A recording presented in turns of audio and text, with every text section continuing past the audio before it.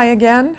This is Latin American Studies 3300, and this is our second class. And today we're going to talk about a number of topics, which I have up here on the outline. We will continue to talk about really what we had been talking about at the end of class last week, and that is the European and Iberian background to the encounter and the conquests.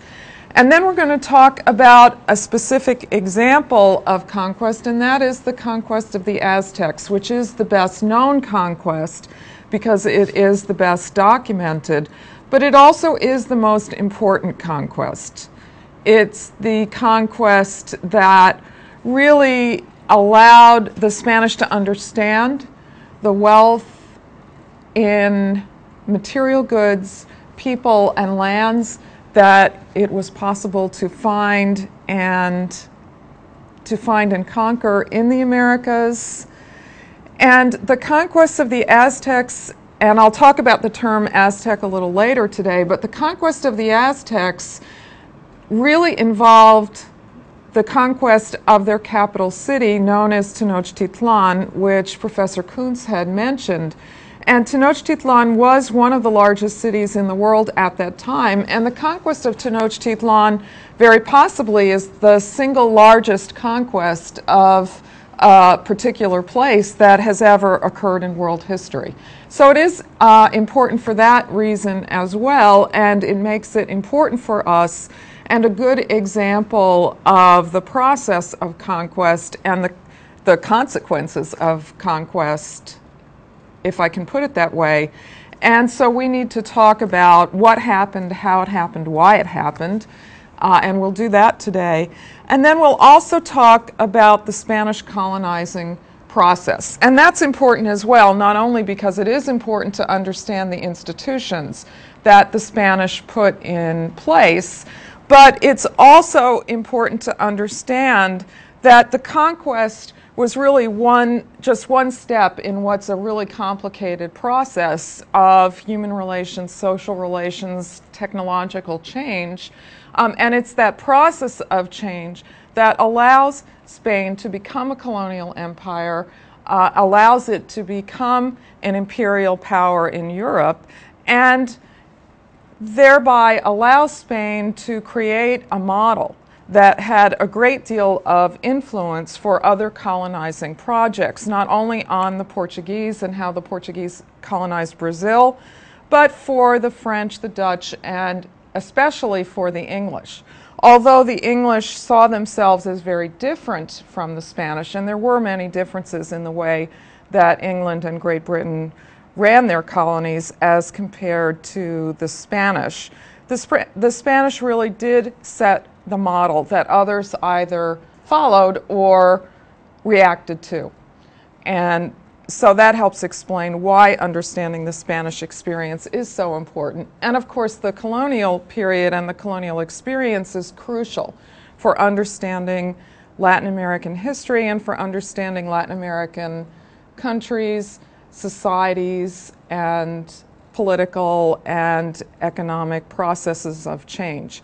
Even when we want to understand those in their contemporary forms, understanding what happened in the colonial period is crucial, because what happened then underlies the way that those societies, their political systems, and their economic systems developed and evolved over time. But before we get to any of that, I want to spend a few minutes looking at maps. And that's what I have on the screen now. Yes, there it is. The first map, there are two maps I want us to spend some time looking at, and you will also find some maps in the textbook and the book of readings that you have for the semester. It is important to have a sense of the location of the countries of Latin America, especially the countries that will be of the greatest interest for us this semester. So, of course, we see Mexico, and then we see Belize and Guatemala here, which are part of the unit that I talked about as constituting Mesoamerica. Below that, we find the countries of Central America. Then we see South America, and I've already talked about Brazil. That's been mentioned. We will not be able to cover every country that is part of South America, but we will talk about Brazil. We will talk about Argentina and Chile. We will talk about Peru. We will talk about Colombia and Venezuela, and other countries such as Ecuador, Paraguay, Uruguay may well be mentioned along the way, but it's those major countries and regions that we will spend the most time on this semester when we talk about countries in South America. There's also the Caribbean, and I talked about the countries and islands that are important, that were important both in the period of exploration and the colonial period, as well as today, of course, Cuba. And Cuba has a great importance not only because of its place in the early colonial period, and I'll talk more about that today, because Cuba was the launching ground for the Cortez expedition, which would be the expedition that will participate in the conquest of the Aztecs. We have Cuba. We have the island of Hispaniola, which has the countries today, it's constituted by the countries Haiti and the Dominican Republic. And there is the island of Puerto Rico as well, which is part of the United States. So that's the map of Latin America. You can see, as I mentioned in class last week, that it's very large. It has a huge landmass. It has a very large population. Politically, socially, it has close relations, though sometimes conflictual relations with the United States. And understanding the geography, just understanding the basic geography, is important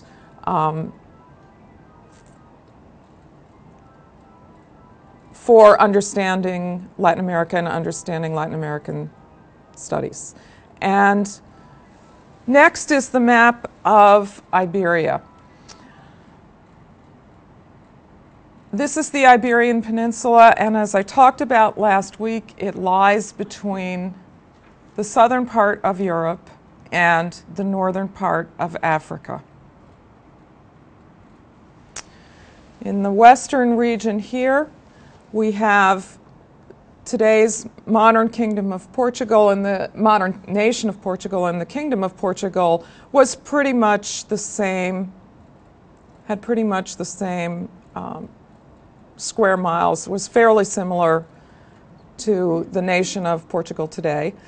And then, while the modern nation of Spain is somewhat larger than the regions that we're talking about during the colonial period, the Kingdom of Castile was here, made up much of the center of what is today Spain, and the Kingdom of Aragon was up in the north here. And those are the regions that were not politically united, but were in many ways socially and religiously united by Ferdinand and Isabella, and I'll come back to that. And there's a question over here.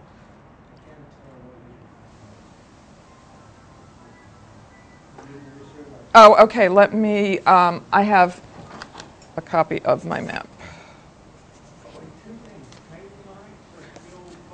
Yeah, you do need to use the table mics.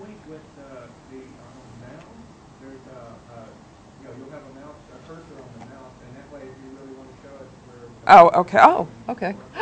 Good, thank you. Okay. I know all you watching are enjoying me getting instruction on this while the class is going on, but there it goes. Okay, so let me...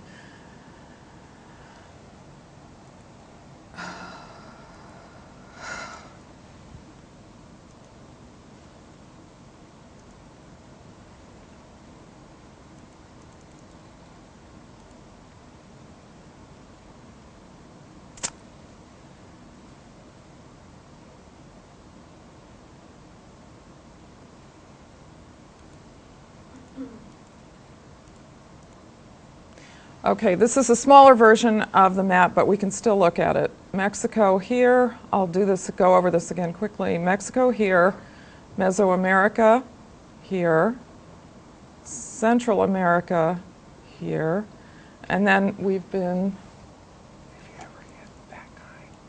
okay, thank you. South America here with Brazil, whoops.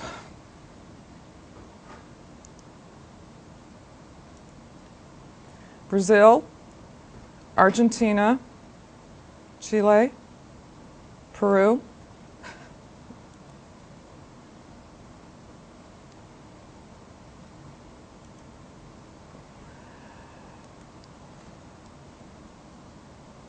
Colombia, Venezuela,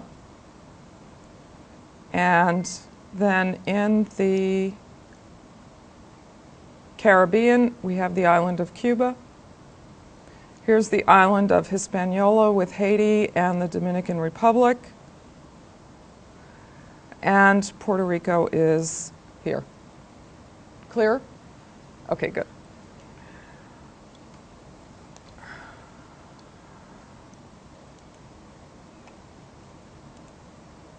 Okay, here's the peninsula of Iberia. Here's southern France.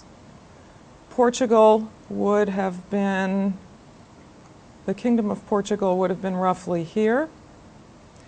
Then this is Spain today, and the Kingdom of Castile was much of the center of what is today Spain, and then the Kingdom of Aragon is here in the north. And those are the two regions, the two areas that Ferdinand and Isabella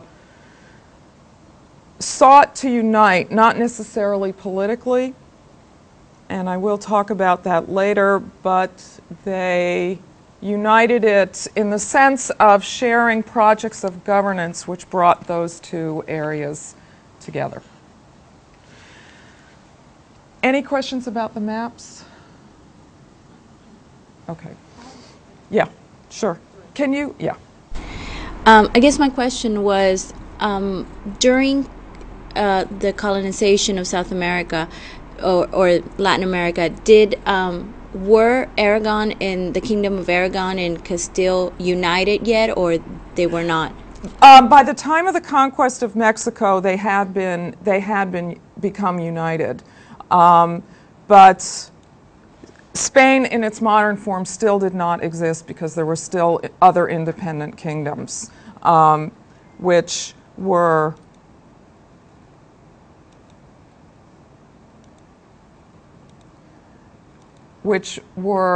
ruled by their own sovereigns, but there were increasingly united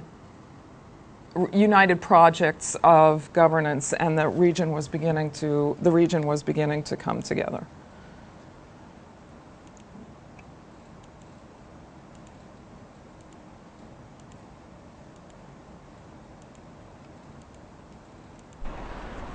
What I want to pick up with talking about now is Iberia, and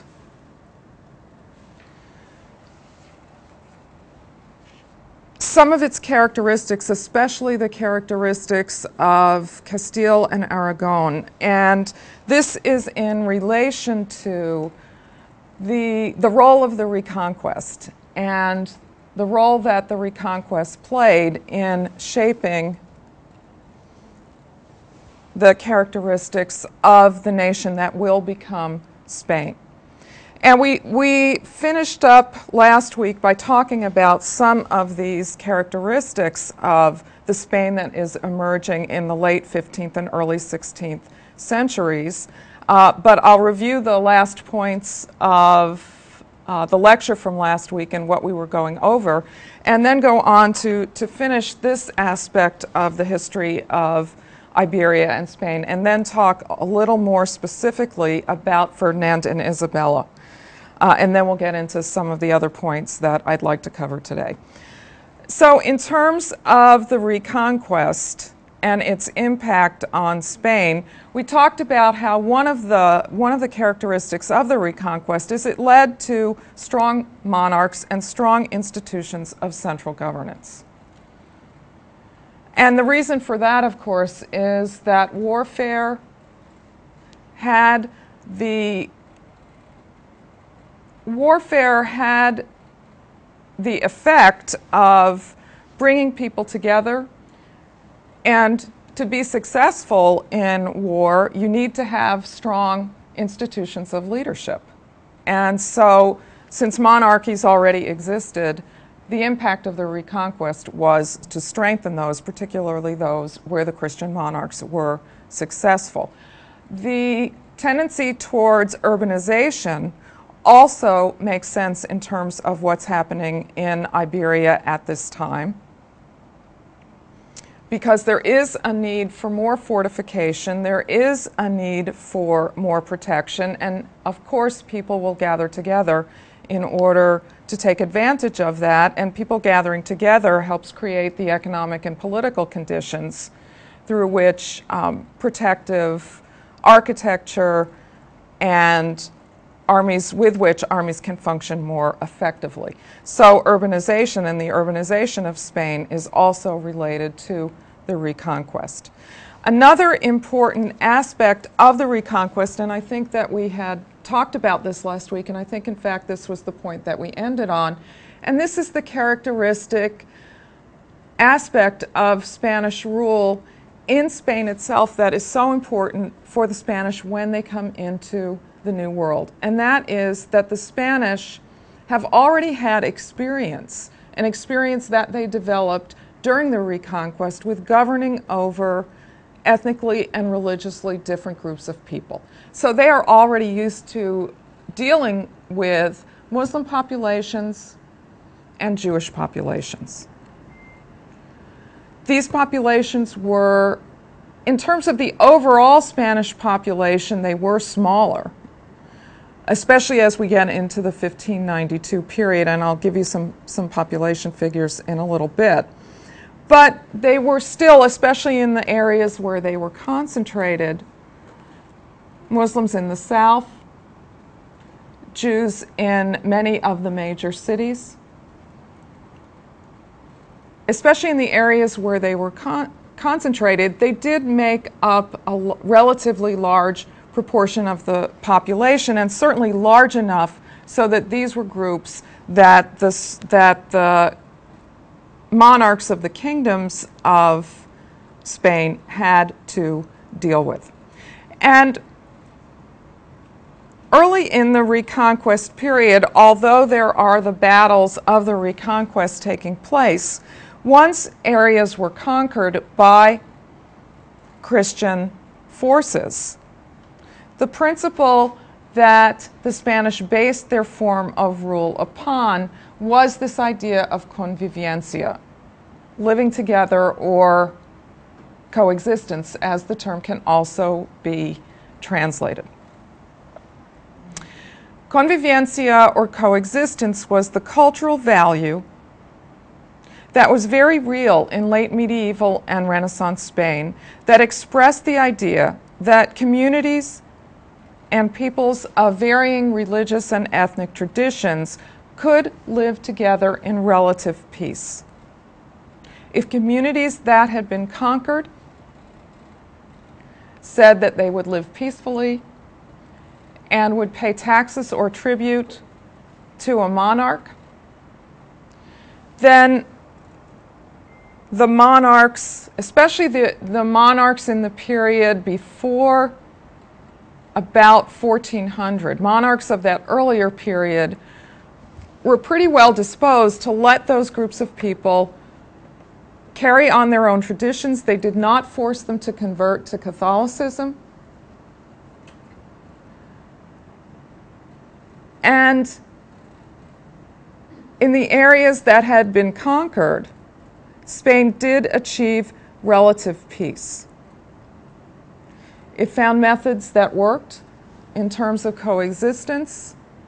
And one of the really important aspects of that period And one of the most important aspects of convivencia is the idea that Spain developed legal codes that talked about, the kingdoms of Spain, especially the Kingdom of Castile, developed legal codes that talked about how to deal with different and subjugated groups of people.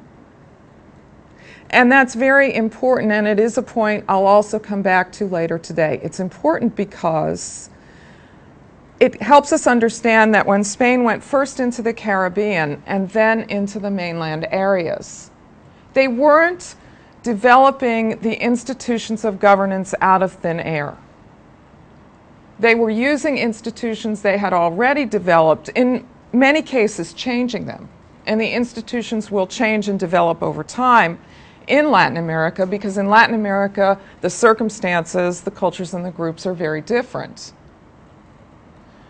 And they're not in Spain, where the people with whom the Spanish are dealing are groups that the Spanish themselves outnumber and surround, and that demographic context creates a difference as well.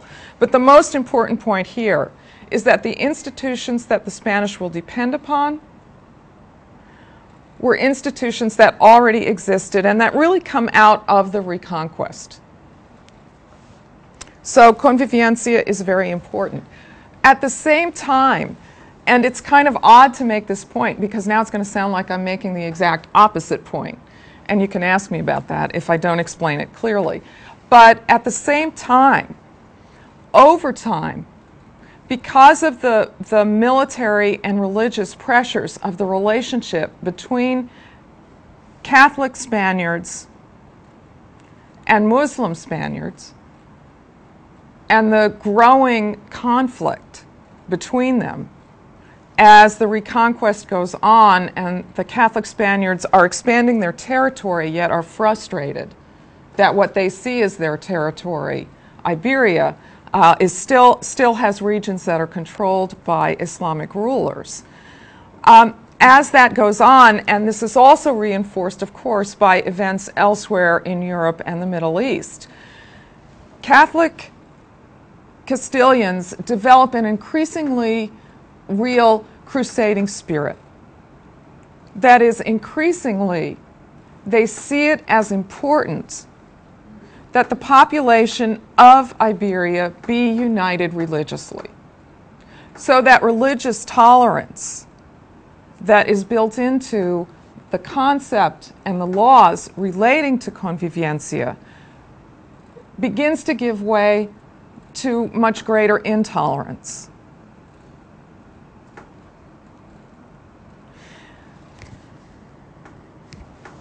I'll come back to the point of intolerance. What I'd like to emphasize about the crusading spirit now, as I talk about the impact of the Reconquest, is that this aspect of the consequences of the Reconquest is also very important, not only because it shows the way that Spain joined in the crusading spirit of Western Europe of this time, but also because some of the practices and institutions relating to missionizing, relating to evangelization, relating to conversion, some of these institutions that are used in the Americas, where priests do this incredible job of working with so many different people, speaking so many different languages, and implanting a new religion. The institutions used by the Catholic Church, used by the priests, and relied on by the Spanish state come back to this period of the Reconquest and grew out of the desire on the part of the monarchs of various kingdoms of Spain at this time to create kingdoms that were more religiously unified. So on the one hand, convivencia gives birth to a legal tradition and political traditions that are very useful. as Spain moves into the Caribbean and then onto the mainland areas of Middle America and South America. On the other hand, as the crusading spirit gives way, as the spirit of convivencia gives way to a crusading spirit, that form of Catholicism that says that people really do need to practice the same religion in order to unify these regions, that idea becomes very important as well, because the institutions that develop out of that idea play a role within and beyond Spain. And the role that the church plays is a very, very important one. Another point, yes? I was wondering, what would you consider the most important factor or factors that led to, that led from the idea of convivencia to the Inquisition? Would you say, what led to such a big change, and also if there are any specific dates you should know? Okay, I will talk about the factors and some of the dates when I talk about Ferdinand and Isabella. But let me answer the question somewhat generally now, and then I'll provide a more specific answer after I talk about the rest of the points relating to the Reconquest. I think that perhaps the most important intervening factor, and this is in the mid and late 15th century, has to do with Ferdinand and Isabella and their project of rule, which is not necessarily to unite the Iberian Peninsula politically, because they're not yet thinking about forming the nation state of Spain. What they are thinking about is spreading a Catholic identity, and they see the spread of the identity as crucial to their joint project of governing. And then when the New World is discovered, once again, for a multitude of reasons which I will try to come back to later on today, but for a multitude of reasons, the church is placed in the position of playing an important role in creating the colony. It can't be the only colonizer, because there are other kinds of power and other aspects of governance that are very important. But it does play a very important role. Though I would say that the role of the Americas, I'm trying to think about how to say this, because I want to explain it carefully, because I don't want to be heard to be undermining the sincerity of belief that priests and governing officials had in relation to their ideas about Catholicism, which they believed in very sincerely. But I think that perhaps the main reason why religion is so important in the Americas is that there is no way that the Spanish can create a government that's powerful enough to deal with the vast region and millions of people that they encountered. And since they had already developed institutions like the Inquisition that were useful, though the Inquisition will not be the only religious institution that plays an important role, because they had developed institutions that were useful, that were effective in Spain in creating a more religiously unified population, not that the institutions didn't lead to certain kinds of conflict as well, those institutions will work well and were very adaptable to the purposes and for the circumstances that the Spanish found in the Americas. But before I talk about the institutions of governance, let me come back to the point about the importance of the Reconquest. We've talked about strong monarchs, we've talked about urbanization, we've talked about convivencia and its opposite, the crusading spirit. The last two consequences of the Reconquest, which will be important for understanding the role of Spain in the 15th and 16th centuries, is first of all, this tremendously high value that the Spanish place on war. Now that seems almost, I think that seems almost as if that's what I'm talking about. That's what the Reconquest is all about. And in a sense that's true because the Reconquest is a series of battles and wars. But the point I want to make here in relation to the importance of war is that war is important and the military is important, in part because war is a constant part of life that has these other consequences. But it's also important because this is a class-based society in which the position to which you are born is very important. It shapes a lot about your life. Mobility is hard. Social mobility is hard to achieve in a monarchical and class-based society. And what becomes the primary means of mobility? The military. If you are successful in battle, if you are successful in warfare, if you uphold the cultural values placed on courage, endurance, and honor as part of warfare, as part of the military experience, then that may help you raise your position in society. This was true in the Reconquest. It is also true in the period of exploration and conquest in the Americas. Many of the men who accompanied the early explorers and conquerors had experience in Reconquest battles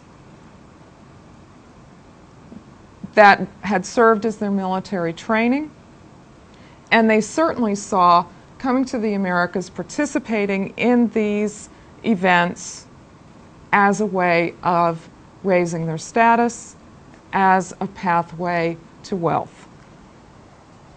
Finally, the Reconquest had some important economic effects.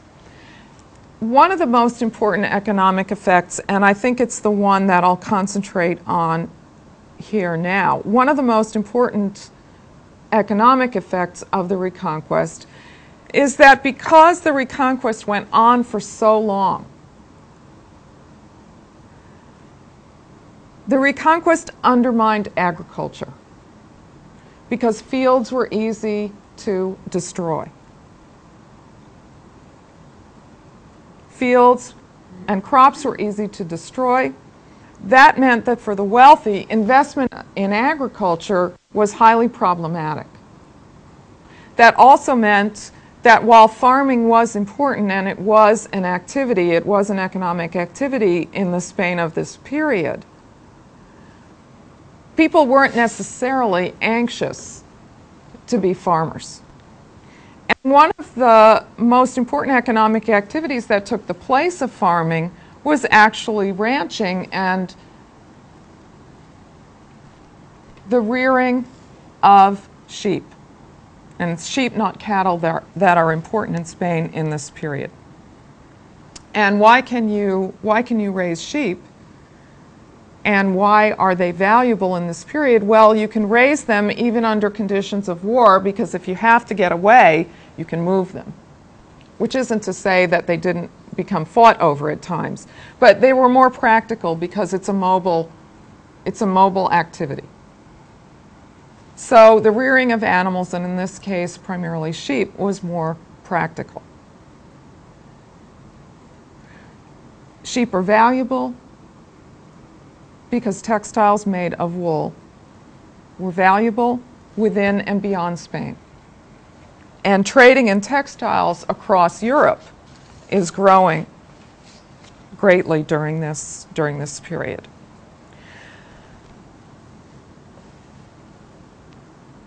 Spain does gain some wealth from this economic activity.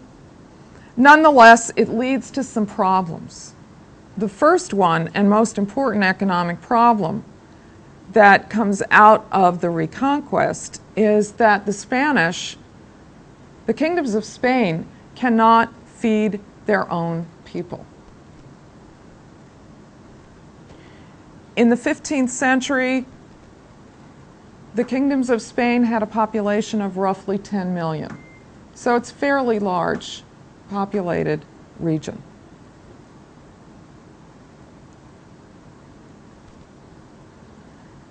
The kingdoms of Spain cannot feed their own people.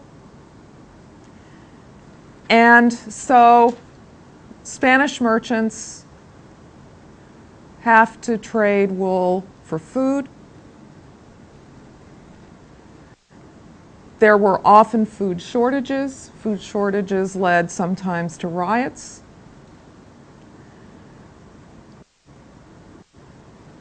And there's a lot of economic instability in Spain in the 16th and 17th centuries. Even with the finding of the Americas and the wealth that that generated,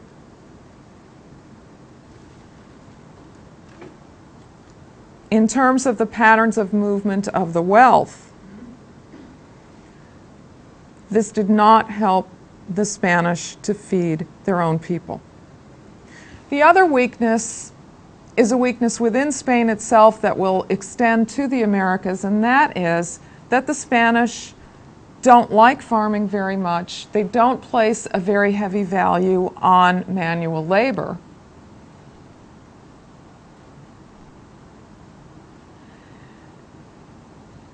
That's a problem in Spain because of the need for food, as I've already mentioned, but it becomes a problem in colonial Latin America as well, because one of the issues for the Spanish in Latin America is a very simple question, and that is, well, if we don't want to farm for ourselves, how are we going to feed ourselves? And that relates to the whole issue of the economic system that the Spanish develop and put in place.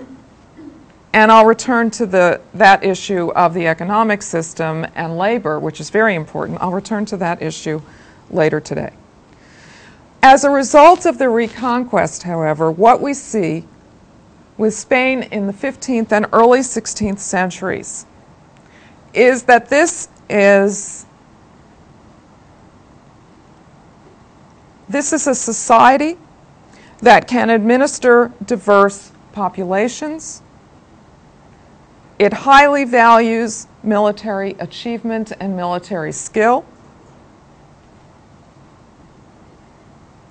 It's wealthy in land, it's wealthy in resources, yet it also has certain economic weaknesses. And those economic weaknesses not only help to explain some aspects of the colonial project, they also help to explain why it is that Spain, by the late 16th century, with the largest empire in the world, will not remain the dominant colonial power for long.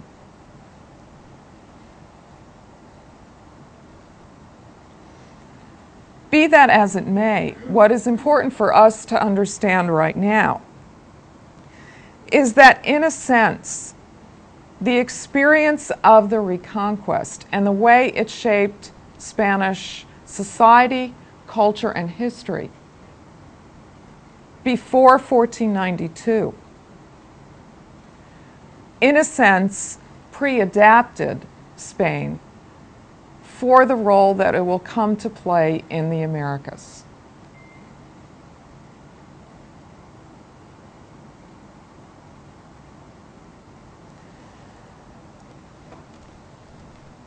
In the mid-15th century, Ferdinand in Aragon and Isabella in the Kingdom of Castile become monarchs who will rule into the early 16th century.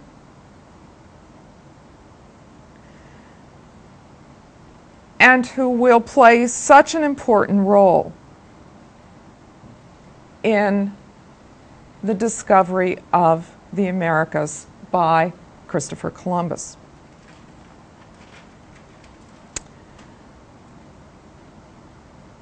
Ferdinand and Isabella were married in 1469. Isabella was not first in succession to the throne of Castile, but she took the throne with the support of many nobles and many towns and cities in Castile. And after taking the throne, Isabella in Castile and Ferdinand in Aragon, they set about to undertake joint projects of rule. But what is important to understand before I talk a little bit about the joint projects of rule and the way that they tried to reform and modernize their kingdoms, modernize in the 15th and 16th century sense of the term, it is important to understand that their marriage contracts carefully subordinated each of them in the kingdom of the other, so that Ferdinand could not become the ruler of Castile. He was not the ruler of Castile. And Isabella was not the ruler of Aragon. Each of them ruled over their own kingdom. But their policies tended to be jointly carried out. They did have a close marriage, which didn't foreclose Ferdinand from engaging in some social projects, as monarchs want to do sometimes. But they did have a close marriage, and they had a close governing relationship. So many of their policies, as I've said, were jointly carried out. Because the policies were jointly carried out, this helped to give Spain an emergent national identity. But the kingdoms, legally and politically, did remain separate. What were their joint projects of governance? Well, there were several. The most important of which are, first of all, they were determined to curtail and control any institutions which they saw as threatening the central power of the monarchy. The church, town governments, the nobility. They wanted to make it clear that each of these institutions was to be under the power, either formally or informally, of the monarchs. That is, these were not to be centers of power that could in any way compete with them. In terms of the clergy and the Catholic Church, Ferdinand and Isabella were contributors to the Church, to the Pope in Rome, and in exchange for their contributions and also in celebration of the conquest of the Kingdom of Granada in 1492, which represented the end of the Reconquest, the Catholic Church gave Ferdinand and Isabella certain rights of patronage to appoint priests, to high positions who were loyal to them. For those of you who've studied European history, you know that the relationship between church and state was fraught. In the 17th, 18th, and 19th centuries. in Spain, in the 16th and 17th centuries in particular, the monarchy had a strong influence over the church, and the church played an important role. After the Reconquest was over, in consolidating the role of Catholicism and the increasing unification of the Spanish population religiously, the church also played a very important role in the conversion project in the Americas. The ability to name priests to high positions was an important one that Ferdinand and Isabella used to forge a close relationship with the clergy, but a relationship that they could count on as serving their needs and their project of governance. In terms of the government itself, another important aspect of their rule was their tendency in every aspect of government,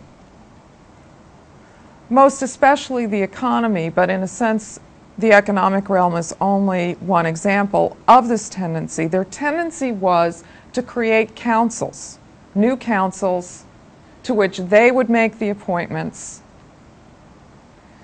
These councils and the men who served on them were educated, and they were new parts of the bureaucracy that was being created to manage the Spanish kingdoms in a more centralized and bureaucratic fashion. Councils will play an important role in the governance of the New World. But again, the idea was that the councils and their members were to be subordinate to the monarchs. And what the monarchs want from the councils is professional advice and information. But the councils are not to serve as centers of power. The councils are to be loyal, and they are subjugated. In terms of economic policy is to be run in a centralized way. It is to be protectionist. That is, the idea of it is to control trade and the movement of goods in and out of Spain. Economic decisions are to be made in a way that does not allow for free trade or free competition. And the idea is that this will enhance the value of Spanish goods.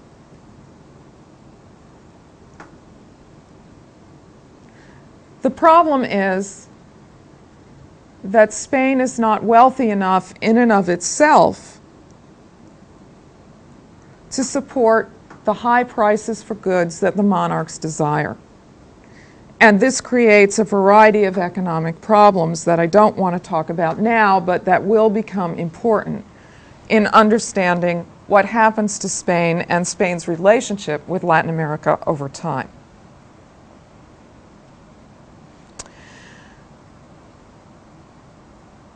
In all ways, the interest of Isabella and Ferdinand is to enlarge, but at the same time protect their realm.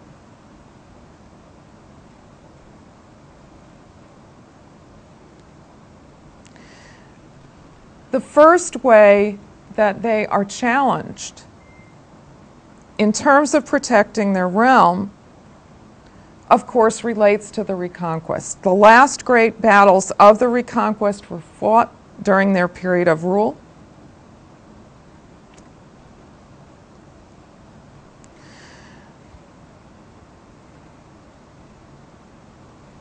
The Christian armies were victorious, the last Muslim area. Granada was conquered in 1492. And Ferdinand and Isabella have to decide how to rule over this large and very populated area. Their emphasis is on harsher policies than those that had been the practice during the period of convivencia. And in general, in terms of religion, they relied upon forced conversion as the means by which the Muslim population of Granada would be brought under Spanish Catholic rule.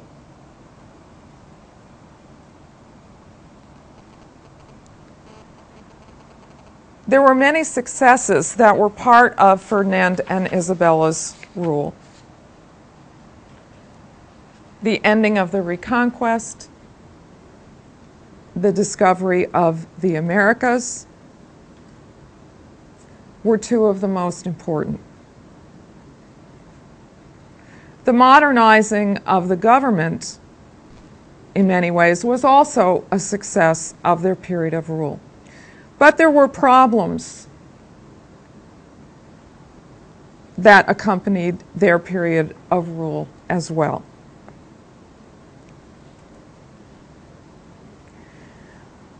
One set of problems I think I can just sum up by saying that there were a series of economic problems that they were never successful in dealing with.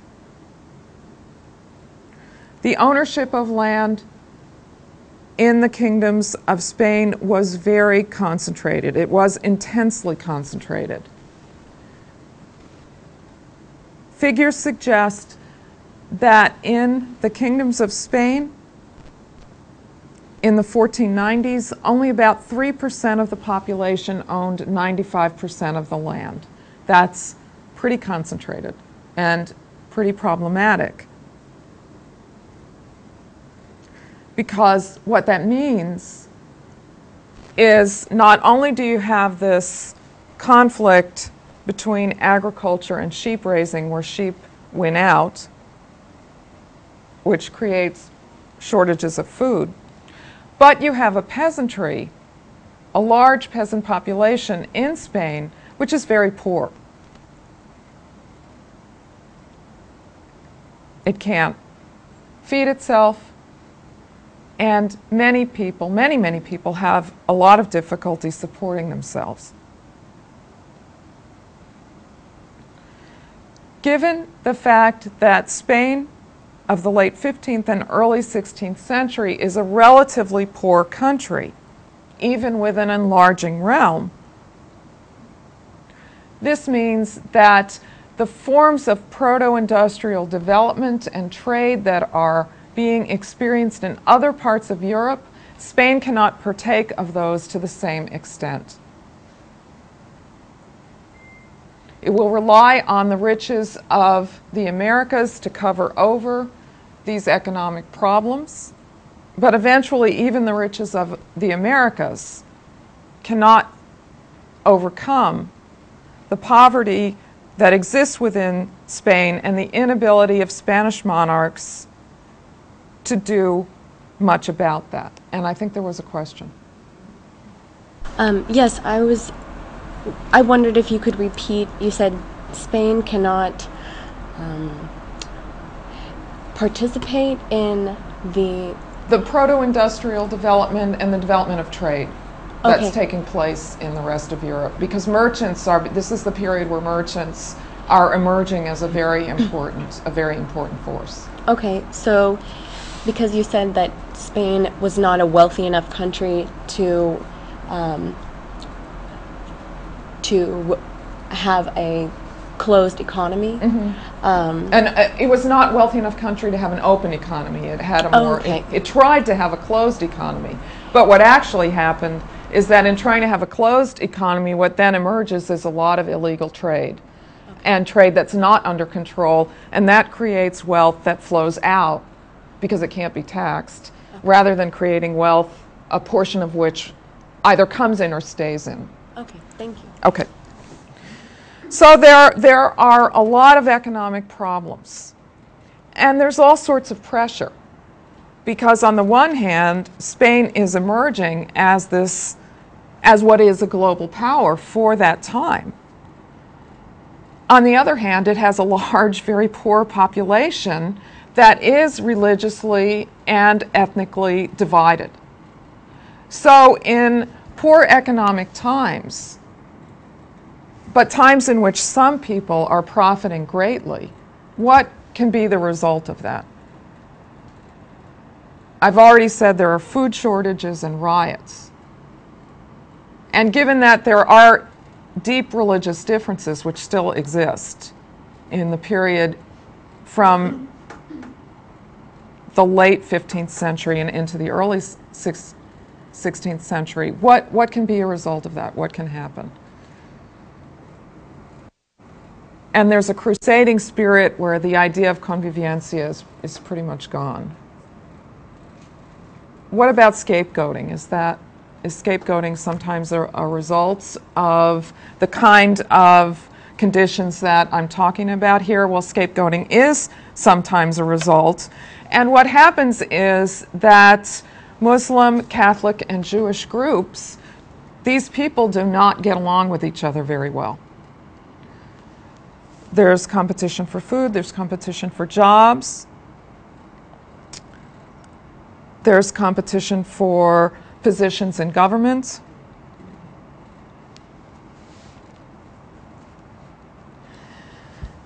And what begins to happen is that there are increasing kinds of social conflicts. And some Catholic officials begin to believe that there is too much disunity, too much diversity or difference religiously.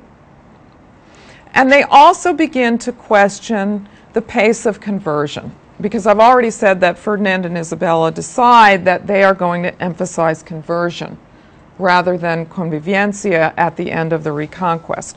But some officials, Catholic officials, decide that the pace of conversion is too slow.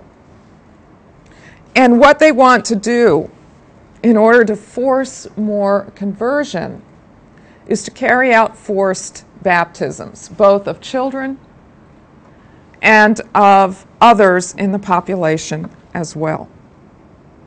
Forced conversions and forced baptisms led to riots and revolts.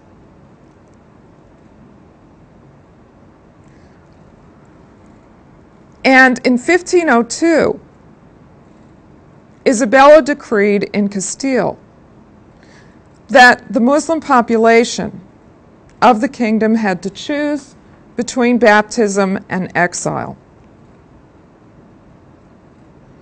Many did choose to convert, but many chose to leave.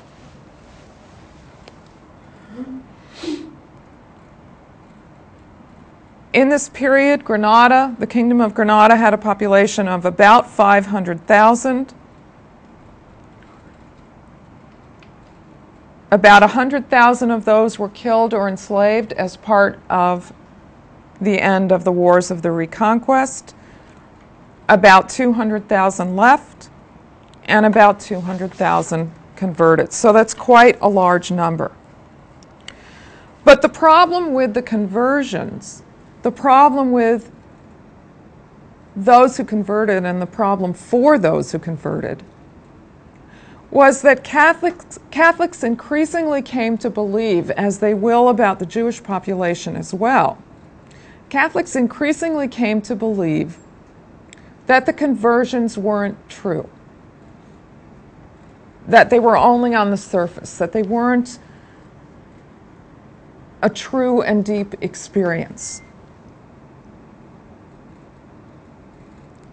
So the idea is that the monarchs are saying, we force you to convert, but we don't really believe in the conversion that you have taken part in. And this same set of ideas and experiences happened with the Jewish population as well. The Jewish population was smaller. In Castile, the Jewish population numbered between 200 and 300. The total number was between 200,000 and 300,000. In 1492, they were given the choice of conversion or exile. So this actually happened first with the Jewish population, then 10 years later with the Muslim population. The Jews who converted were known as conversos. And again, the conversos were faced with this dilemma of Catholics saying, we are forcing you to convert, but we don't really believe that you have fully converted.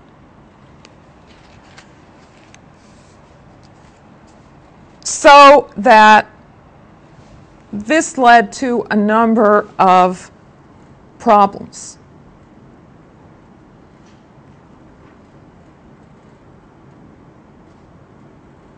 One, it meant that the people who had made the decision to convert were always under suspicion. And the thing I think we have to realize is that when you convert by force, even if you make the choice sincerely, if you're an adult converting, unless you change everything about how you view the world, it's very difficult to take on a wholly new belief system and practice it perfectly and have it permeate your total being, because you've been raised another way. It's like learning a language. It's like anything that's deeply a part of you. How are you going to change that almost overnight, no matter how sincere you are? That's a very hard thing to do. So it creates all sorts of problems in daily life for people who undergo this forced conversion experience. And then oftentimes we know also that when we're forced to do something, even if we know or we think we should do it, it's not easy to make yourself do it, because we respond to that, people respond to that negatively. Sure. You had stated earlier that because the Reconquest gave them sort of these institutions in which they could later imply or put in the Americas. When they were doing these, when Ferdinand and Isabella decide that they're going to convert people in their own country, in their own kingdoms by force, and this is the result of what's happening, increasing social conflicts, why do they do that in the Americas as well? Is it because it was just part of what they knew?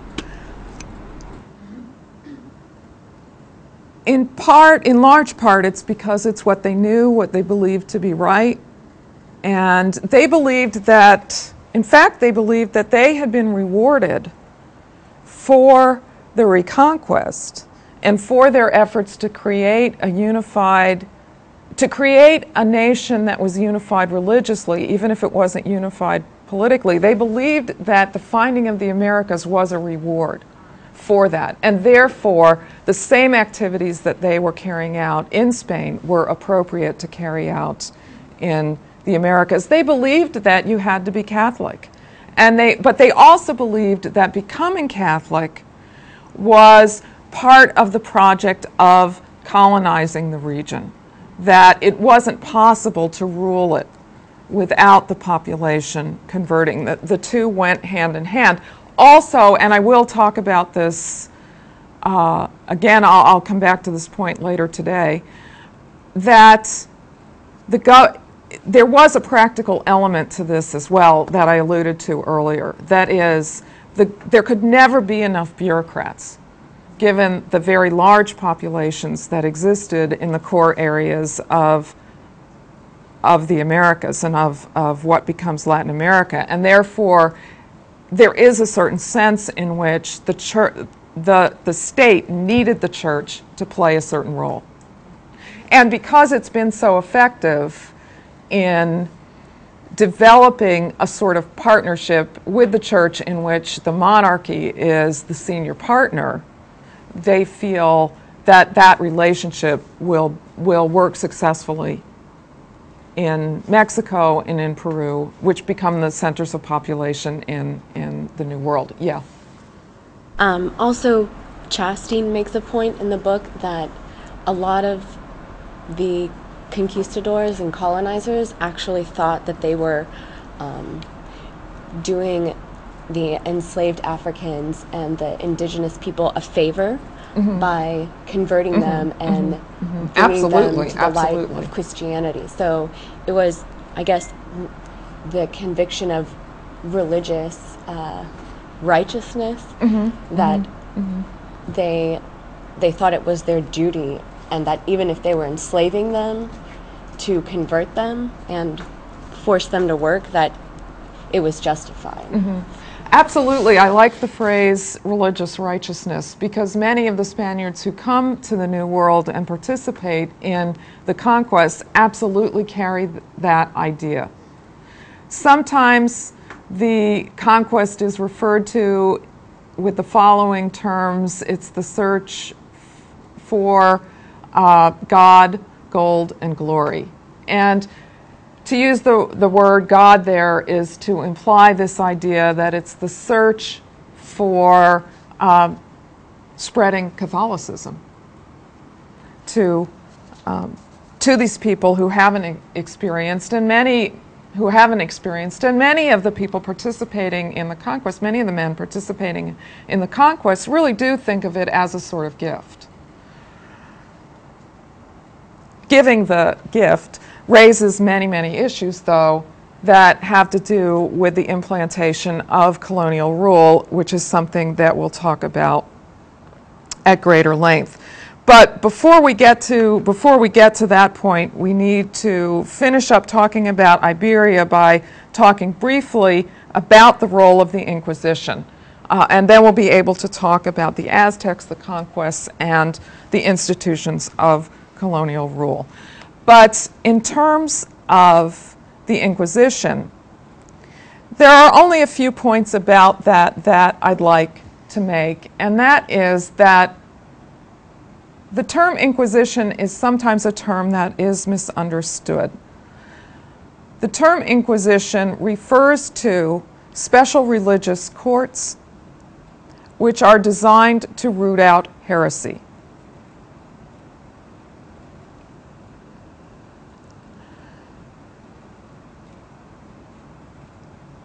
As the courts of the Inquisition developed in Spain,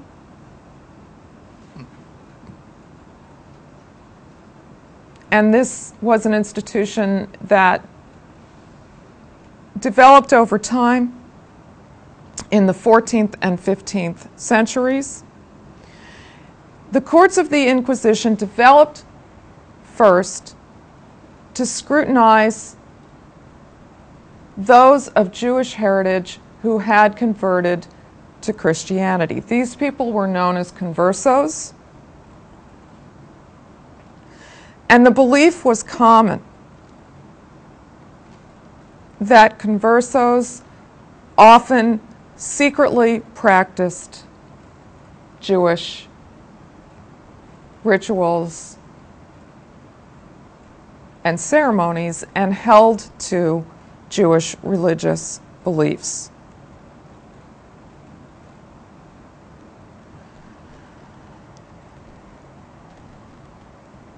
In 1492, when Ferdinand and Isabella signed edicts expelling those Jews who did not convert, about 250,000 left and 50,000 remained. The 50,000 who remained were subject to a great deal of scrutiny because of this distrust of their conversion. They were often denounced secretly. Individuals were denounced secretly to the Inquisition courts. They were then investigated.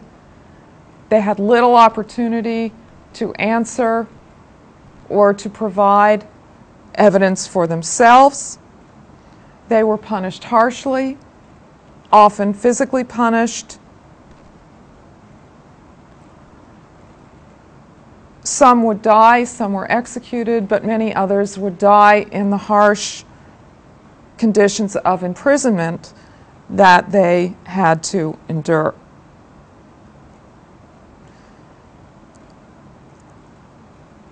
The Inquisition is an institution that came under scrutiny at the time and ever after. It's seen as a unique symbol of Spanish intolerance. It certainly is an example of intolerance. But what's most important about the Inquisition and about this aspect, the religious aspect of Ferdinand and Isabella's rule, is that Ferdinand and Isabella, however personally tolerant they actually were, because there's plenty of evidence to suggest that on a personal level they were tolerant, they used intolerance and they made use of and believed in the crusading spirit of Catholicism and Christianity to forge a national identity that was centered not on a political definition of the nation state, but on a cultural and religious definition of Spanish identity. That notion of religious identity as fundamentally connected to cultural identity is one that will have many implications and many consequences in Latin America. Latin America may be religiously diverse today, and it may be overstating it to see it as 100% completely Catholic at any point in the past. But there is little doubt that Catholicism played a key role historically, both in the colonial period and later on, as Catholic beliefs were very important in the shaping of cultural and political traditions in Latin America.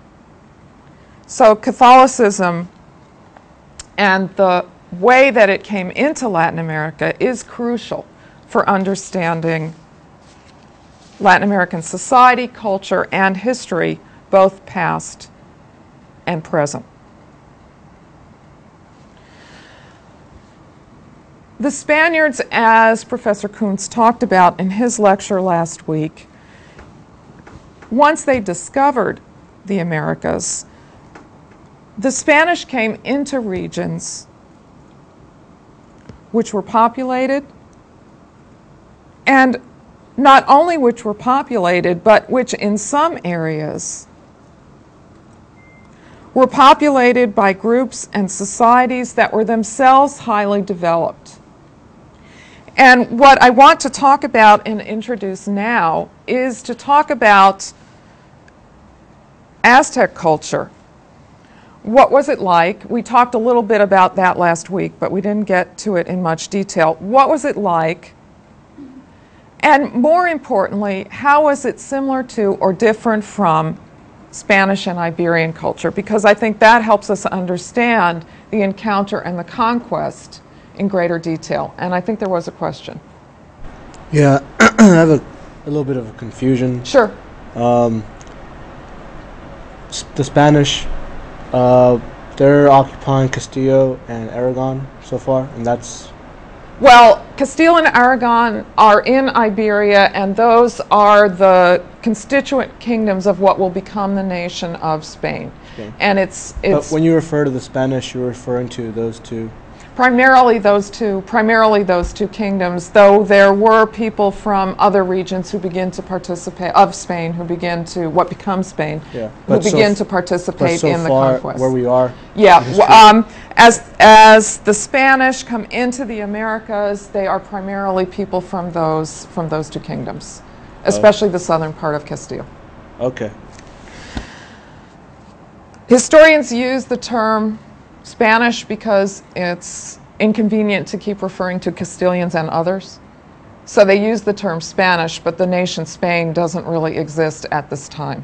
So when historians talk about Spain, it's a shorthand for talking about people primarily from those two kingdoms. But what I want to turn to now is to talk about the Aztecs, and the point I want to make is that the term Aztec is a big term that can refer to all the people who spoke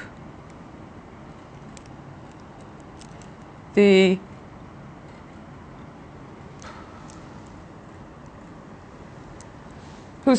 Nahuatl language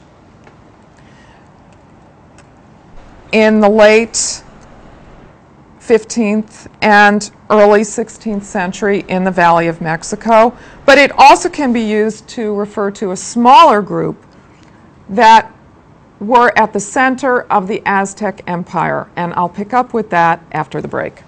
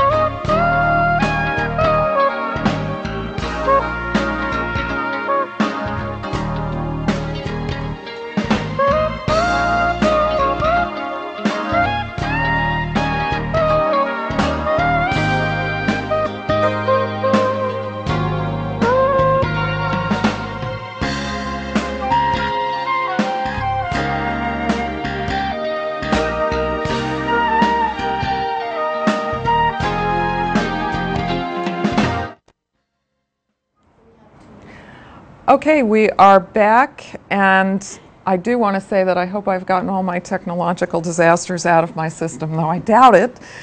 But what I'd like to pick up with now is to talk about the Aztecs. I'd like to talk briefly about their culture and society, and as I said before, try to explain both what some of their differences are from the Spanish, but also some of the similarities, because both play a role in helping us, both can play a role in helping us to understand how the conquests played out as we come back to the question of why the conquest succeeded at all.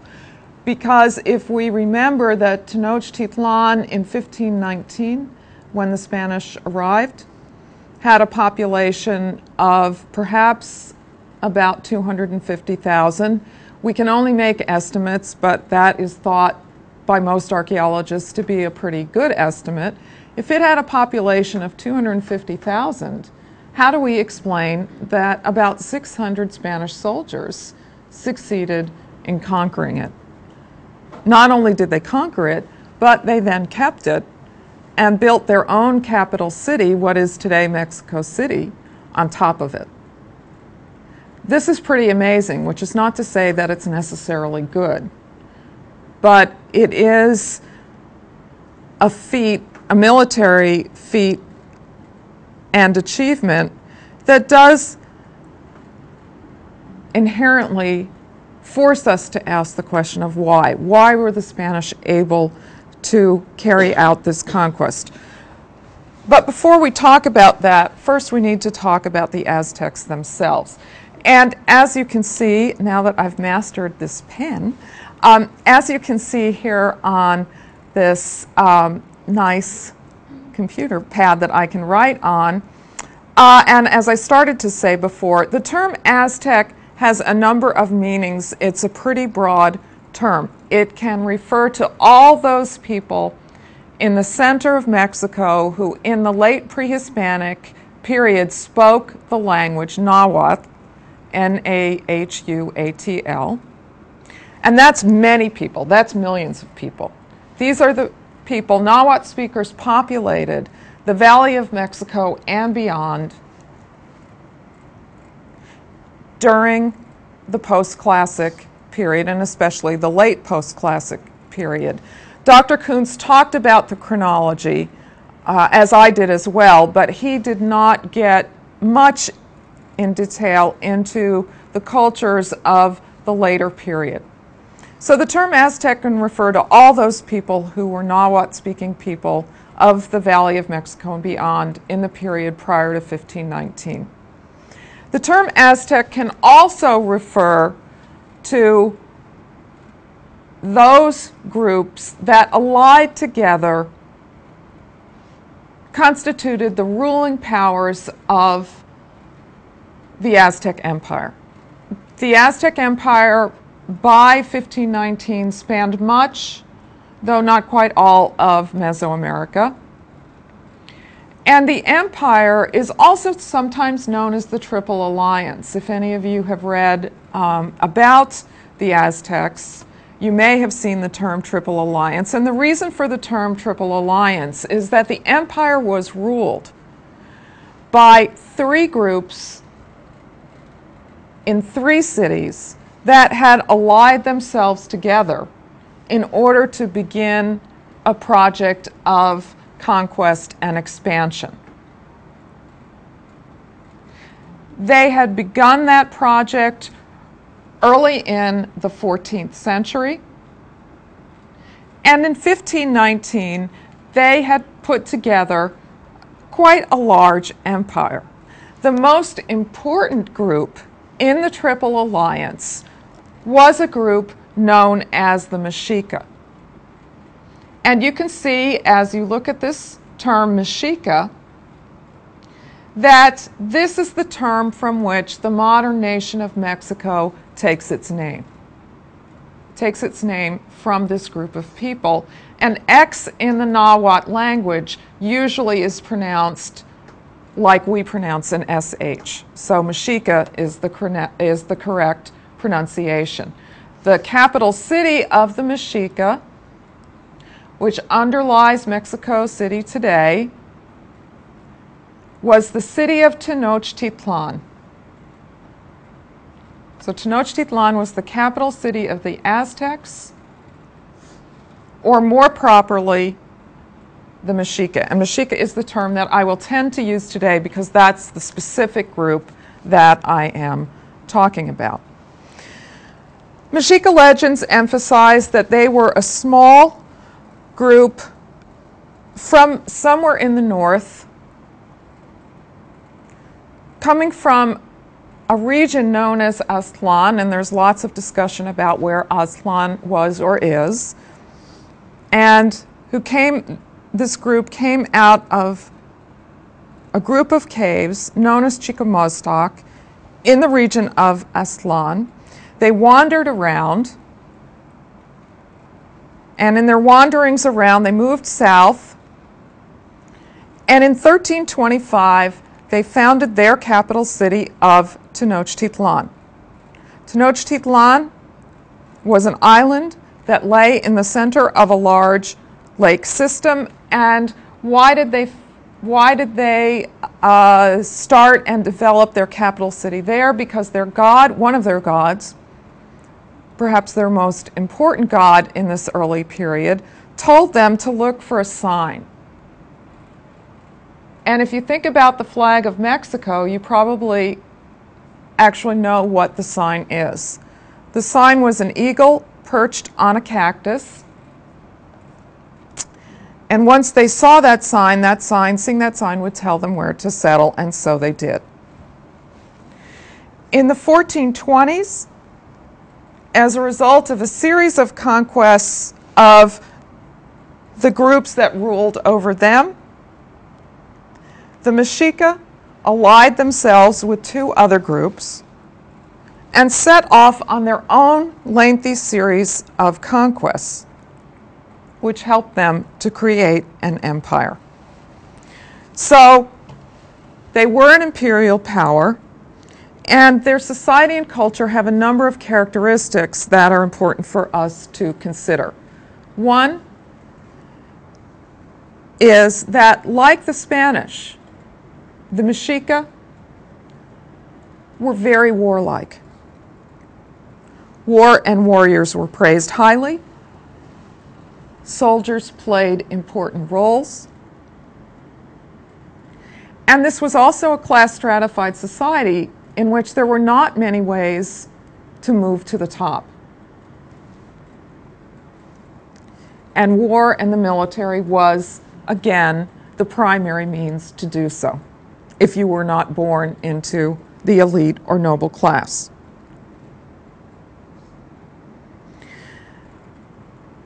Their culture was centered around religion, philosophy, a strong belief in their own history, which they remembered through an oral culture of songs and poems, though they also had a relatively simple form of writing, not as well developed as the Maya hieroglyphic writing that Professor Kuntz talked about, but they did have a form of writing, and they did use it to keep economic records and to record historical events. But in terms of their culture, what I'd really like to emphasize right now is the importance of their religion. Just as Catholicism was at the center of life for Castilians and for the Spanish in the early 16th century, the religion of the Mexica, the religion of the Aztecs more generally, and in many ways the religion of Mesoamerican peoples more generally, because while there were regional differences in religious practices and in the concepts of deities, there were many beliefs and practices that were shared in common across the broad region of Mesoamerica. Religion in Mesoamerica was a very important part of life.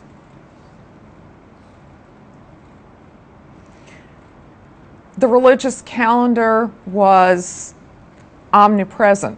One of my professors long ago in graduate school used to say, you couldn't turn around without running into another ceremony. There was a ceremony every day, and there were ceremonies for many different aspects of life. So it was a very ceremonial religion, and it had a very crowded, busy religious calendar, and religious ceremony took place at all levels, from the individual and the home, to the neighborhood, to the town or city, to the state. There were many deities. The deities are complicated.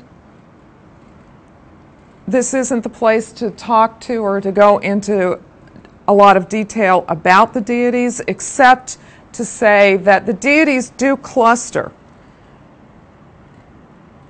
And the deities are associated with certain kinds of themes, beliefs, and ceremonies. And one set of deities, of course, had to do with rain, with agriculture, and with fertility. And among these deities, many of these deities are female. That is, the primary deities who were women were found in the set of deities who have to do with agriculture, fertility, and rain. Another set of deities have to do with celestial creation and creativity. Some of these deities are male, a few of them are female, but many of them, the important ones, either are bigendered or don't have a gender at all.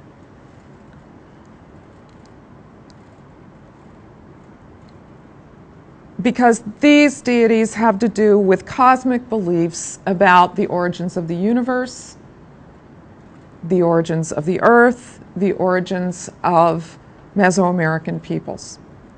Then a third set of deities has to do with war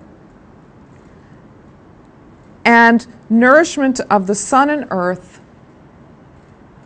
through war, blood, and sacrifice. Many of these deities were male, though some of them do have either female counterparts, or there again are some that are female.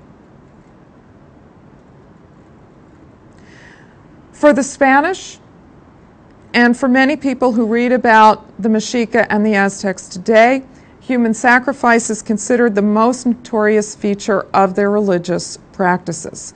Many Native American groups did practice some human sacrifice, but the Aztecs were the group that carried it to the greatest extreme. Even though they carried it to an extreme, it also is important, however, to put it somewhat in context. That is, the practice of human sacrifice it wasn't carried out in random ways. It was part of a belief system, which isn't to say that those who were sacrificed, even if they believed in the deities and held many of the same beliefs, this is not to say that those who were sacrificed enjoyed the opportunity, because most likely they didn't, and that's why they often had to be drugged in order for the sacrifice to be carried out.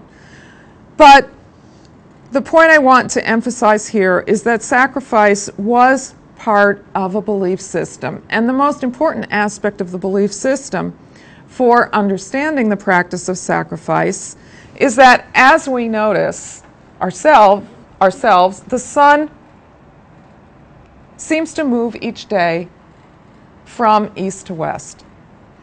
And the Aztecs believed that the sun, in order to take that journey every day, and in order to take the journey that was necessary for the seasons of the year and for agricultural fertility to be successful, that the sun had to be fed, the sun had to be nourished. And you have to give to the sun what is most precious to you. So their belief was that in giving human life and in giving blood and hearts, that they were giving the sun what was precious to them. This is also connected to the idea that for them, life and death were connected. You have to have death in order to have life. And in some ways, that idea is related to agriculture. If you're going to have new crops, the old ones have to be harvested. So that there's a cycle to everything. And this notion of cycle, this notion of a crucial tie, a close tie between life and death is critical to their belief and practice. They saw war and sacrifice as divinely sanctioned. And I think it's fair to say that although the conquests that were part of creating the Aztec Empire were definitely carried out in order to create economic ties and to allow the flow of goods into the main central markets, in Tenochtitlan and the other major cities. There's no doubt that the conquests were also carried out, the conquests by the Aztec Empire over other Mesoamerican peoples. There's no doubt that those conquests were carried out for religious beliefs, that it was divinely sanctioned to practice war, to capture soldiers in battle, and that those captives could and would be sacrificed.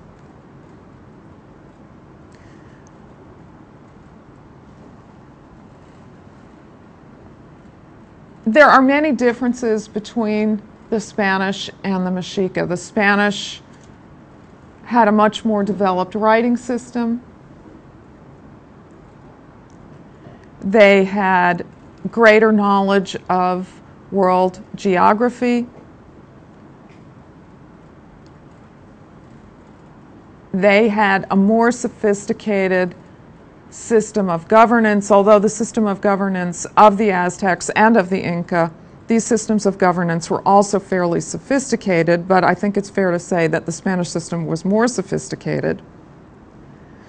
But both peoples saw their war practices as divinely sanctioned. But there's also a critical difference in the ways that they practiced war. Because the Spanish fought to kill, and the Aztecs fought primarily to obtain captives.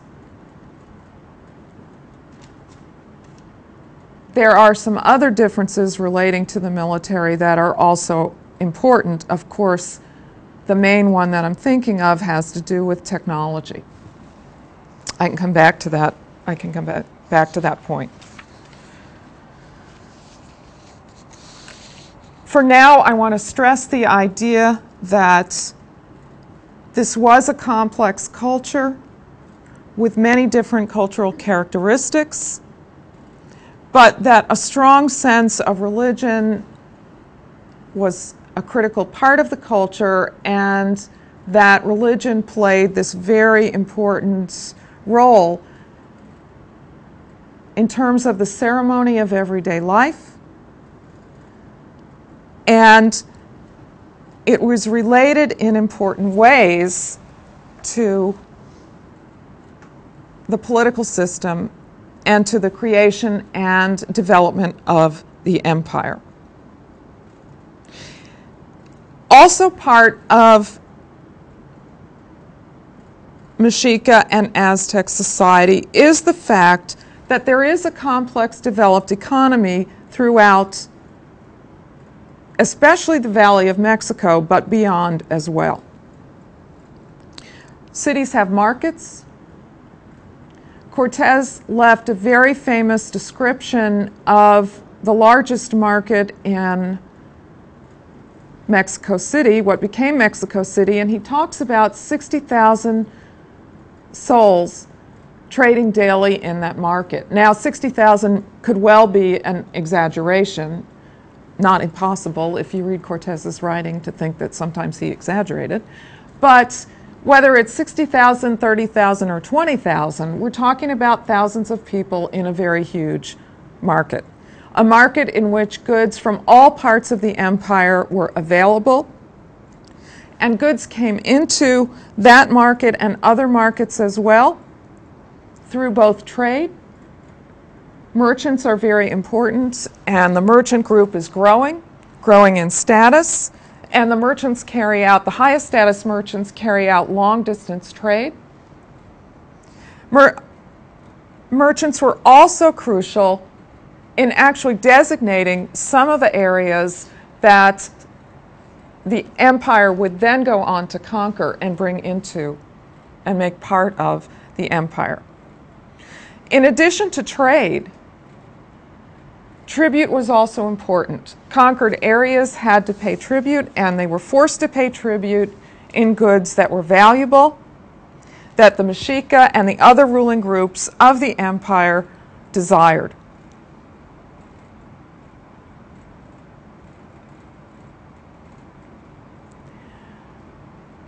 I'll also point out that, like the Mexica, the population of the Valley of Mexico was quite large. There is disagreement about the population of central Mexico in 1519, that is on the eve of conquest.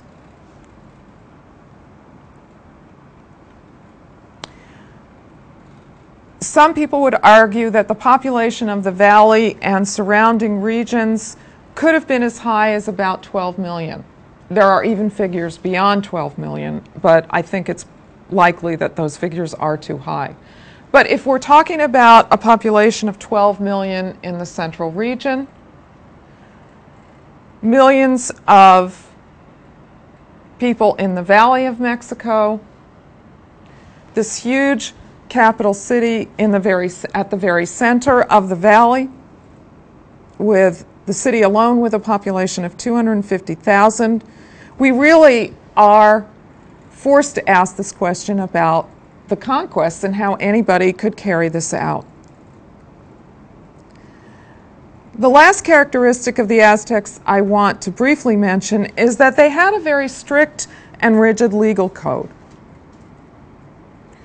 Some of the basic laws of their legal code have to do with drinking, adultery, and stealing. And the basic idea is don't do any of them. Those behaviors, drinking, adultery, and stealing, could be capital crimes. In other words, you could be put to death for any of those. In fact, when the Mexica and others became literate in, well, it's a very interesting, this is something I want to note right now because it will get mentioned from time to time. After the conquest, some people within the different indigenous groups became literate in the sense that there were already scribes who could write in the system of writing that already existed. But as I said, it was a very simple writing system. Some of these individuals, however, learned Spanish and Latin, and what they did was, many of them did become bilingual, but what they did was they adopted the alphabet,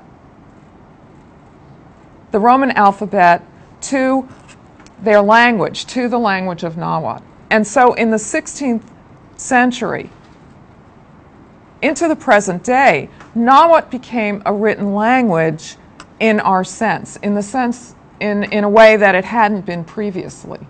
And documents in Nahuatl using the Roman alphabet began to be produced. And those documents, for people who are fluent in Nahuatl, those documents can still be read today. They can be read and translated. And they're a tremendous historical source because they give us something of a native view of many different aspects of life during the colonial period. But what I want to point to here is that in some of these Nahuatl accounts of the early period, right after the conquest, they talk about how lax the Spanish are. They think the Spanish, that their own moral standards are very lax, and that what the Spanish have succeeded in doing is creating chaos. And that in the old time, that those were the golden times. Those were the times when everything was in order and people knew how to behave and everything was done right. And the Spanish, who are always writing about their own morality and how upstanding they are, and that they are the ones who are bringing morality to the Americas and to the peoples of the Americas, it's very interesting to see that the people of the Americas sometimes voice a different opinion. So what you have coming together as the Spanish come into first the Caribbean and then into the mainland areas and encounter indigenous groups who are large, who are characterized by the existence of class structures, an imperial system of power, who have complex economic practices, who are developed and have many military skills,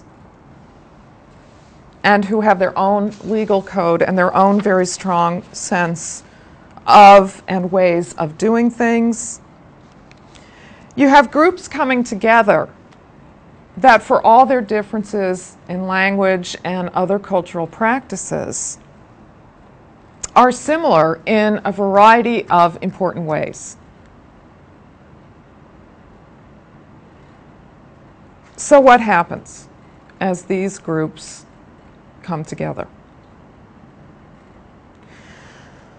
What happens, of course, is first a period of exploration. But in addition to the period of exploration, which occurs from 1492 on, as Spaniards begin to sail from the Caribbean islands in and around the Gulf of Mexico.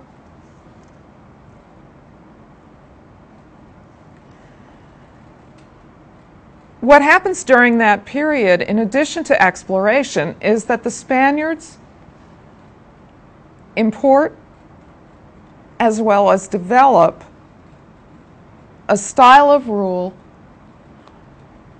that will allow them ultimately to successfully implant many of their institutions among the Aztecs, among the Inca, and once they conquer those groups and situate themselves in the heartland regions, let me say, of the two largest empires, they then have given themselves a base from which they will go on to explore and conquer much of what becomes Latin America. Before talking about how they colonize and rule, we need to talk about the conquest.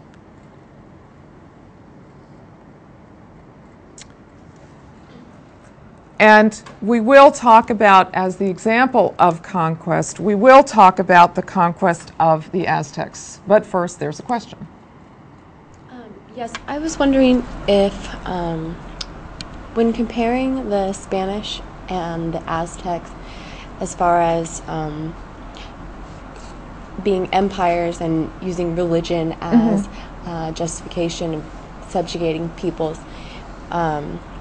did the Aztecs try to enforce their religion on the people that they conquered, or was it more of just an economic empire instead of, or were there even various religions that existed within the Aztec Empire? As I said, there was a basic stratum of belief that was similar, broadly similar across Mesoamerica.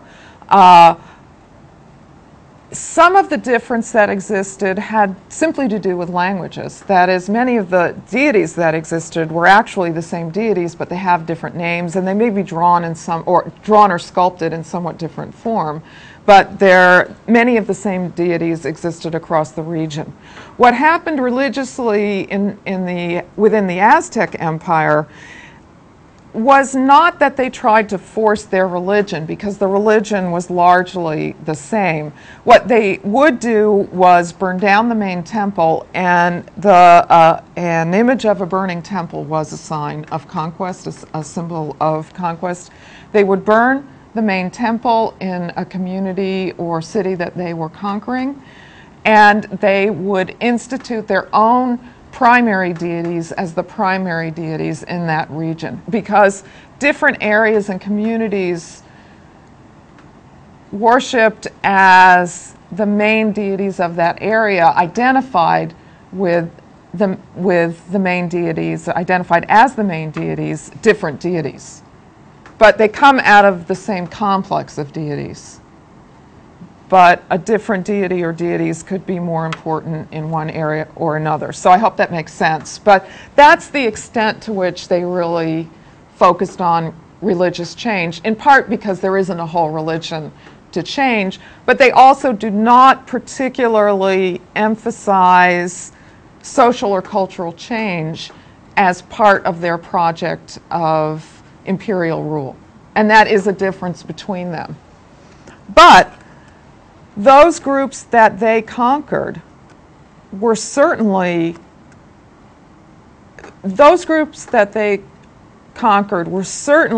very aware, very conscious of their subjugation, to the extent that the imperial structure is actually something that Cortés will make use of as he carries out his conquests.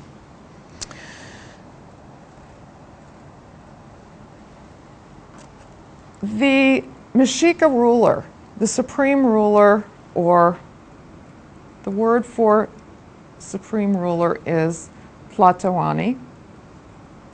The supreme ruler, or Tlatoani, of the Mexica in the period when Hernán Cortés and his followers came into the Valley of Mexico, and I'll talk about how they got there in a minute. The Mexica ruler in this period, and his name, you may see it in many different versions, and I give you no guarantee that this is the correct one. In fact, it probably isn't the correct one, but it's the simplest one for me to say and write. And it comes pretty close to how it may have been pronounced in the period in which he was alive. The main ruler of the Mexica in this period is Moctezuma.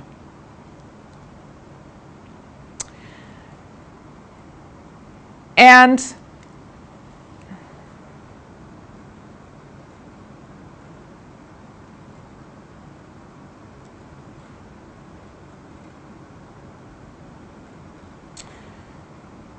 okay, I'll come back to the name Malintzin, but the leader of the Spanish, as you no doubt know, the conqueror of the Aztecs, is Hernán Cortés. Cortés, however, was not the first explorer to try to explore the mainland of what will become Mexico. Spanish settlers in the Caribbean, particularly on the island of Cuba, had grown somewhat bored and dissatisfied with the situation in Cuba because they wanted to go in search of greater wealth, which may have been the result of rumors floating around about the mainland and that there was great wealth to be found on the mainland. The governor of Cuba, a man by the name of Diego Velázquez, thought that further exploration was a good idea, and he gave permission for 2 expeditions of exploration which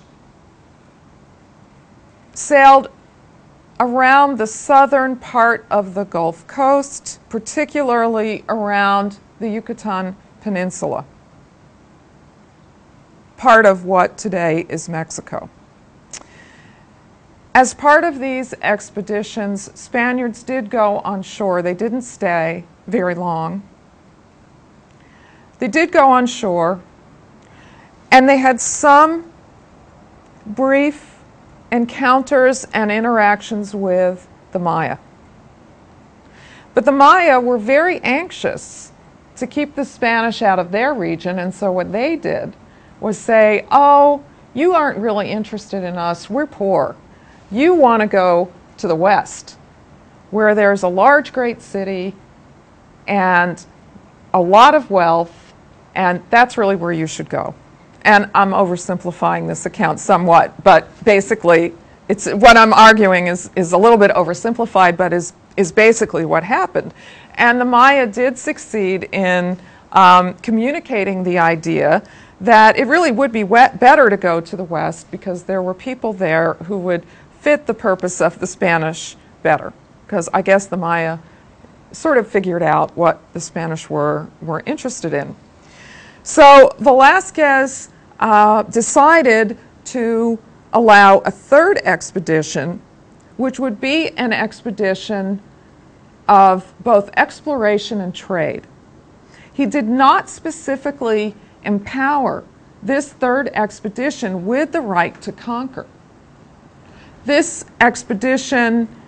expedition, he named as leader Hernán Cortés, but Velázquez got very worried about what Cortés was going to do, because as Cortés would then go on to show, he was a rather strong and willful person. And Velázquez actually tried to take back his orders from Cortés, but Cortés got wind of this and decided to set off on his expedition while he still had the orders and while he was, in a sense, ahead of the game. And he set out early in 1519. Cortés had been born in Spain to a noble family, one that had fallen on hard times, but he had both some military experience and he also had education. He was a pretty rough person, but he was educated, he could write, and, as will prove important in the process of conquest, he had some legal training. He was not a lawyer. He didn't finish his course of study, but he had some legal training, and it will turn out that he can use some of that training. He could put some of that training to good use during the process of conquest.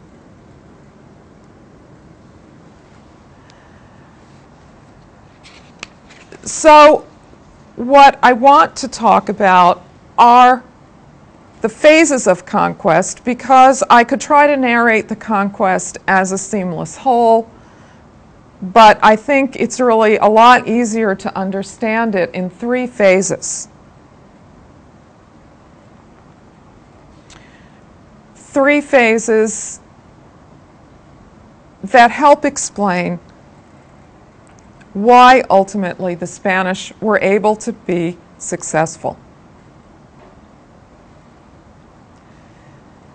Cortés and his soldiers, who numbered about 600, landed on the Gulf Coast in 1519. And this is the beginning of the first phase. What's important about the first phase is that the Spanish march westward, and during that march, through a combination of diplomacy and terror,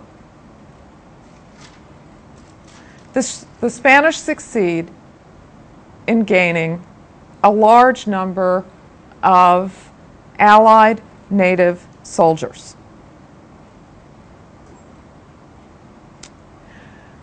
But before they start marching west, which is really the key process during the first phase, before they start marching west, the Spanish do something else. Cortés knows that the governor of Cuba, Diego Velázquez, he knows very well that Velázquez did not want him to carry out a conquest, and he knows very well that he has no orders from the governor or from the ruling monarch of Spain.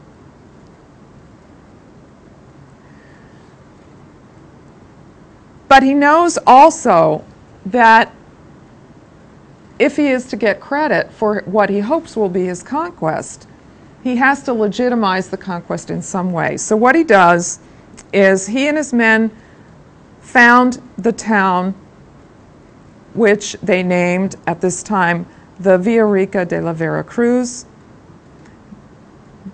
the rich or wealthy town of the True Cross. And that was the basis for what is today the city of Veracruz on the southern Gulf Coast of Mexico. The founding of this town was critical because it gave Cortés and his men a base. And if you found a town in the Spanish political system, if you found a town, you have to have a town government. You can't have one without the other. Cortés then resigns his position of leadership and has the men elect a city council, also known as the Cabildo, which is a term some of you may be familiar with. A Cabildo is a town or city council. He has his men elect this town council.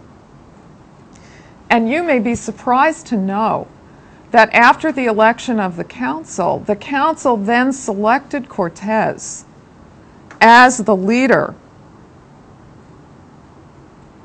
who will serve as the chief military and judicial officer of the town and who will lead the expedition in its march to the west.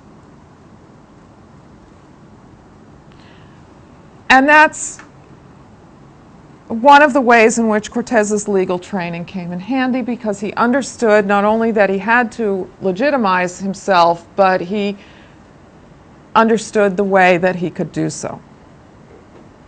I'm sure that was a very free election when the Cabildo was elected and when the Cabildo voted to name Cortés as the chief military and judicial officer.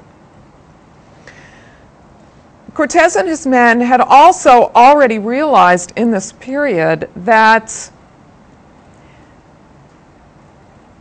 some of the people and groups to the west of the Maya did not speak a Maya language. Maya actually isn't a single language. It's made up of many different, though related, languages.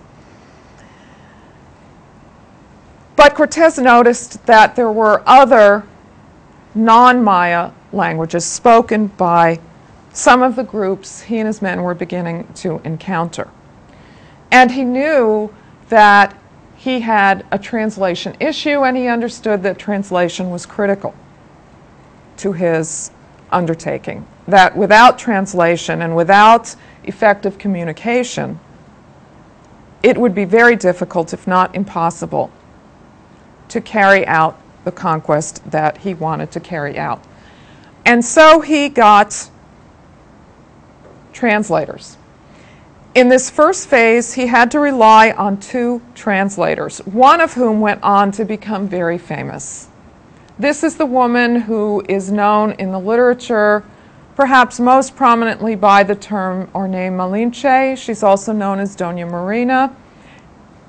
And in the most contemporary literature, she is usually known by the name Malintzin. Malintzin will become the main translator for the Spanish, but in this first stage she was not, because she didn't yet know Spanish. She knew 2 languages though. She knew Nahuatl, and she spoke the main Maya language of the Yucatan Peninsula, Yucatec Maya. So that would help to translate between the 2 native languages in the region, but didn't help translate anything into Spanish. So what Cortez has to do is he's forced to rely on a chain of translators. First in the chain is actually a Spaniard named Jeronimo Aguilar. Aguilar had been on an earlier expedition, sailing around the Gulf Coast. His ship had gone down, and he had been shipwrecked and had gone onto the Yucatan Peninsula, had been adopted into a Maya group where he lived, and he had become fluent in the Maya language. But he had never given up hope of being found by the Spanish. And somehow, when Cortez's expedition arrived, he found out about the arrival of the expedition, and he went to meet the Spanish. So Aguilar speaks Spanish and Maya. Doña Marina speaks Maya and Nahuatl. So she translates at first the way the chain goes as they march west and get into the Nahuatl-speaking region. She translates from Nahuatl to Maya. Aguilar translates from Maya to Spanish. So it's a somewhat bulky or impractical chain of translation that has to go on.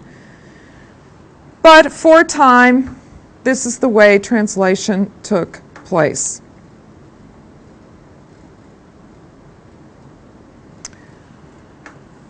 Eventually, she learns to speak Spanish. And by the next year, by 1520, Malintzin will serve as the primary translator. But Aguilar hangs around for much of this first period, and Aguilar and Malintzin work together to translate for the Spanish. And what are they translating? Well, as the Spanish move through community after community,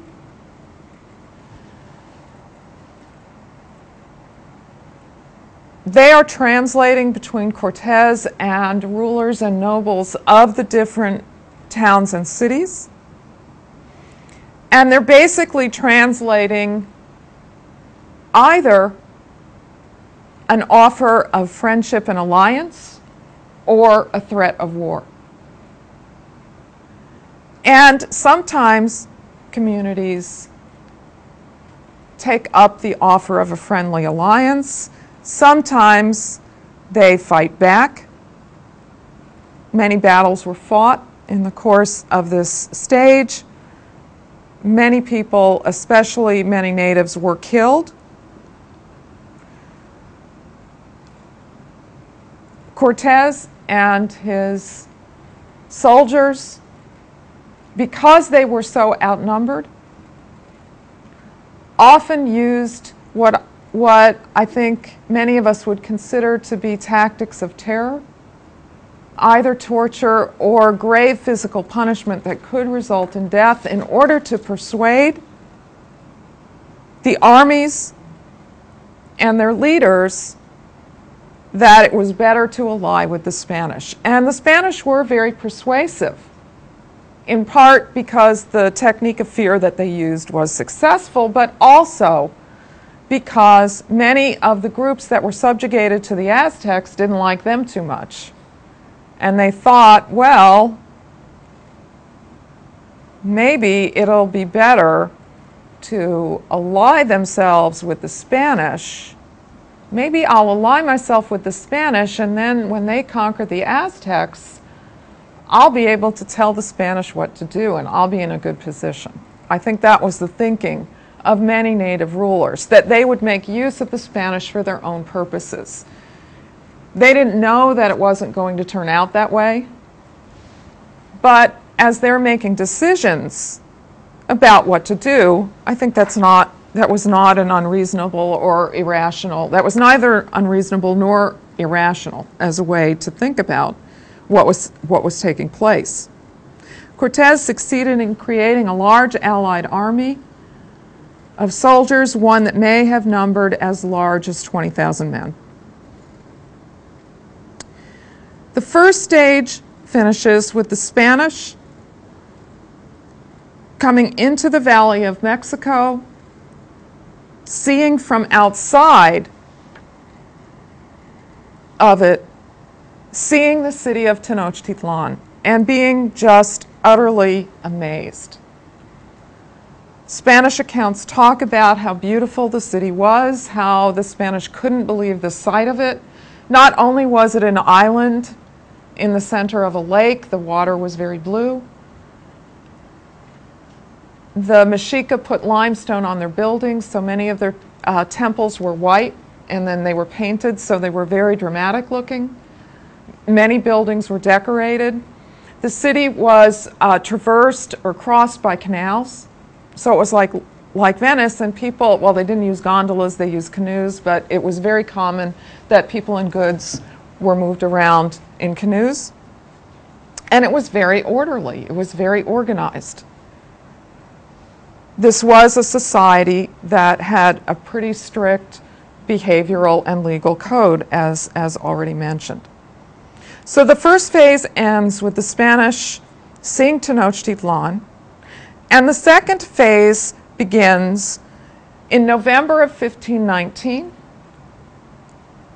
with the Spanish entering Tenochtitlan, recording their amazement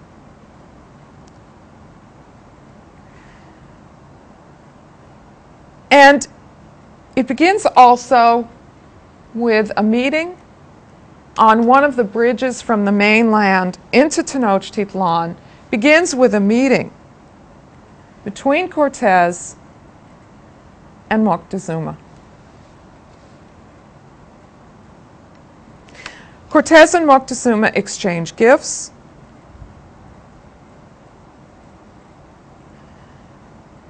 And they each give a speech about how wonderful it is to meet the other. And Moctezuma says that the Mexica will be welcoming of these guests. And Cortés says, we will be very good visitors and guests. And shortly thereafter, Cortés takes Moctezuma prisoner.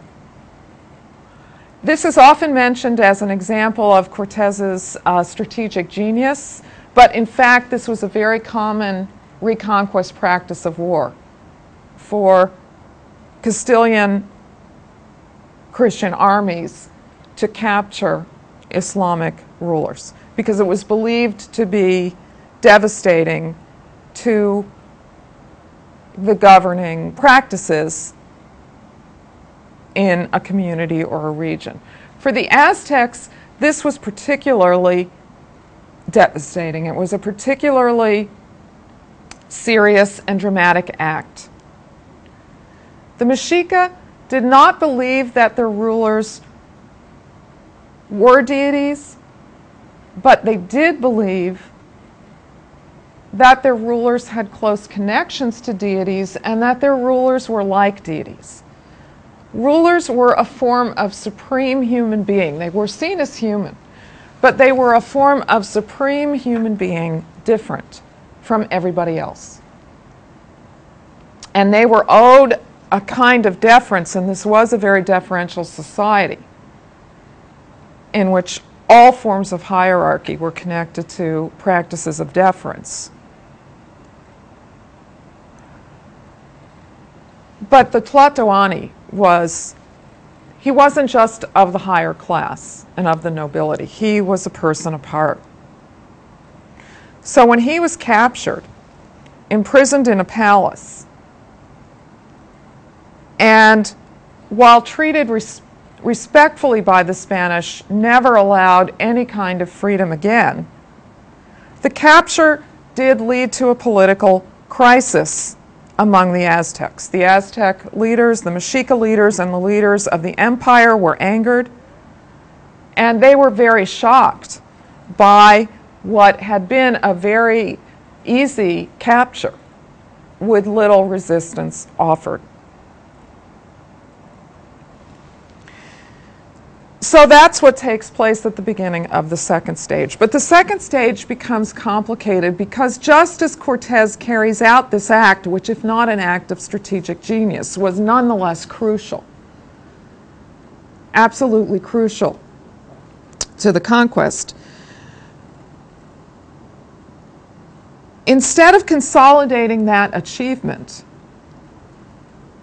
Cortés leaves Tenochtitlan. He leaves many of his soldiers under the leadership of one of his close lieutenants, a man named Pedro de Alvarado. He leaves Tenochtitlan to go face off with soldiers who have been sent by the governor of Cuba, who by now is aware and darn unhappy with Cortés and what he is doing. So the governor of Cuba has sent soldiers to capture and imprison Cortés. Cortés goes off to deal with this problem, and he goes off to Veracruz. He and his men fight with the men who've come from Cuba. They win the fight.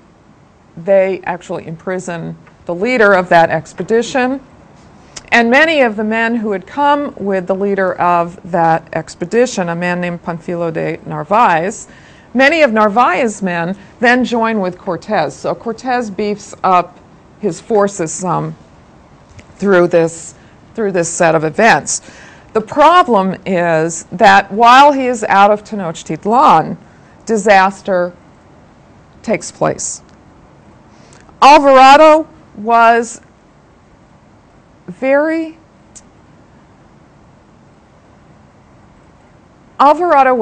dedicated to the cause of conquest. He was very tough. He really believed in confrontation. But it also seems to be the case that, Alvarado could be very cruel, but it also seems to be the case that Alvarado got very nervous after Cortés was gone because he began to believe, and it may well have been true, he began to believe that Mexica nobles were meeting to try and overthrow the Spanish. So what happens is that Alvarado allows an important Mexica ceremony to take place at one of the main pyramids in the main ceremonial center of Tenochtitlan. He allows this ceremony to take place. Many of the cities and the Mexica leadership were at the ceremony, and Alvarado and the other Spanish soldiers attack. They kill many of the leaders. Many of them are killed, many of them are wounded. And it's right at that point that Cortés and his men come back into the city.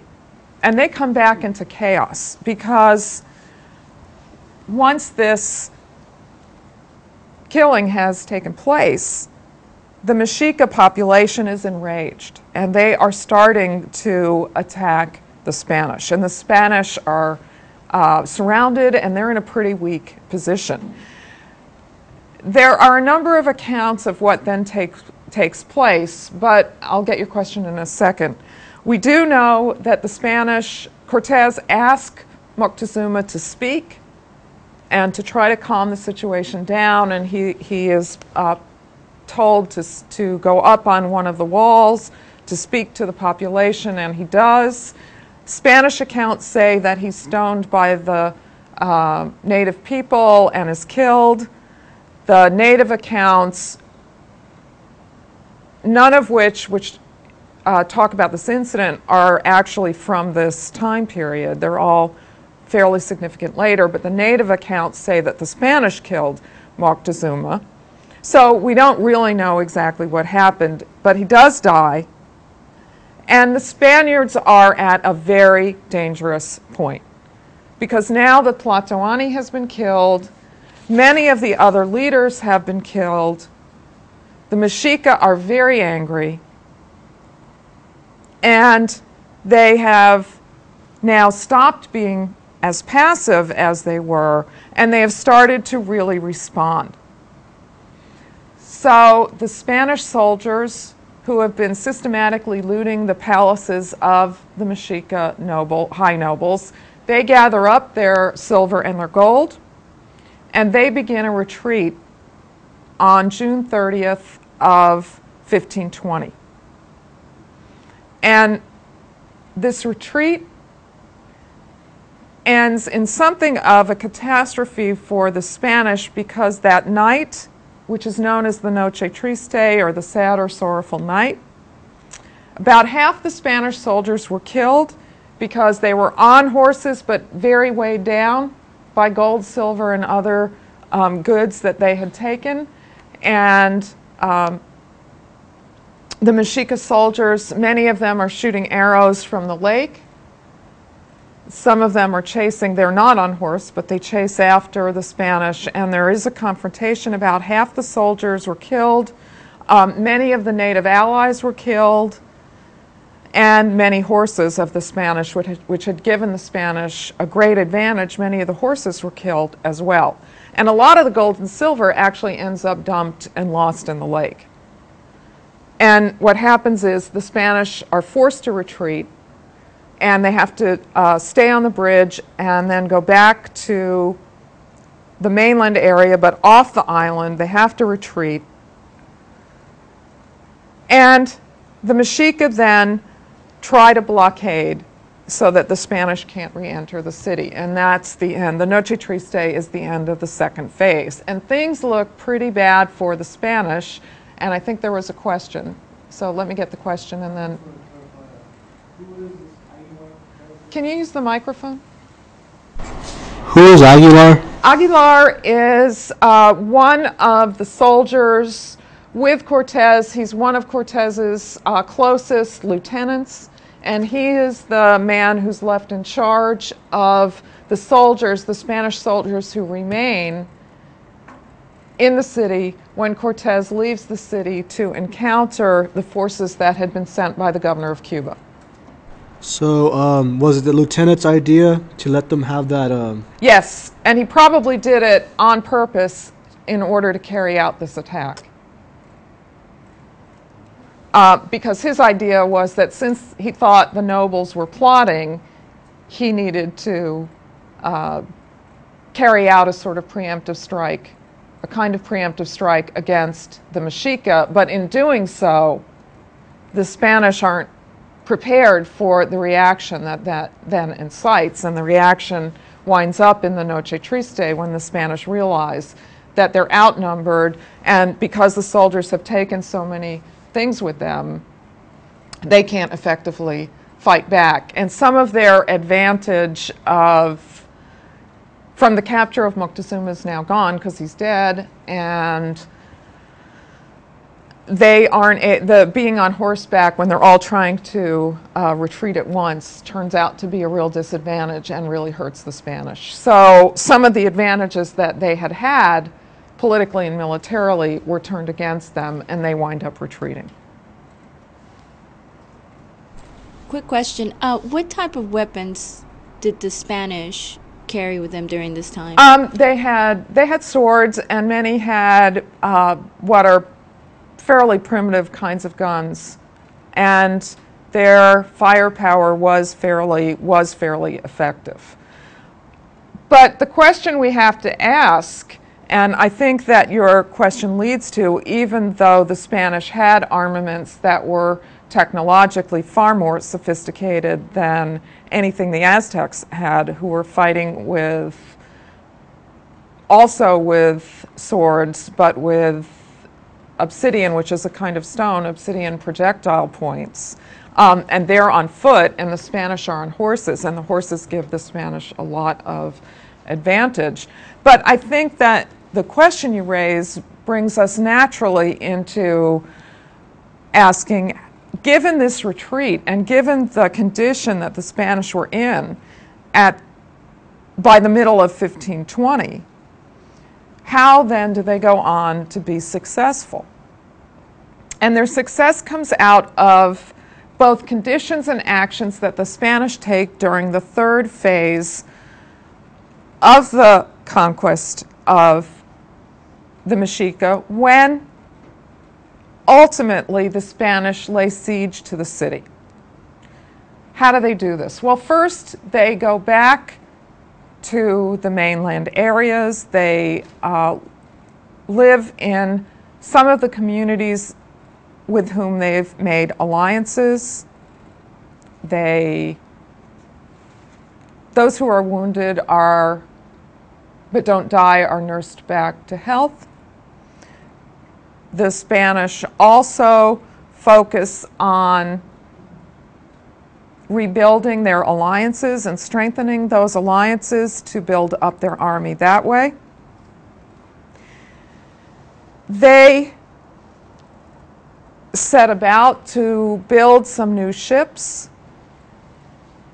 And the reason they need to build new ships, well, they need ships that are more suited to the lake system, but also very early on, after the Spanish had created the town of Veracruz and were thinking about moving westward, Cortez had actually burned their ships, the ships that they had come from Cuba in. And the reason he did that was to give the Spanish the sense that, well, we can't go back, so we only can go forward.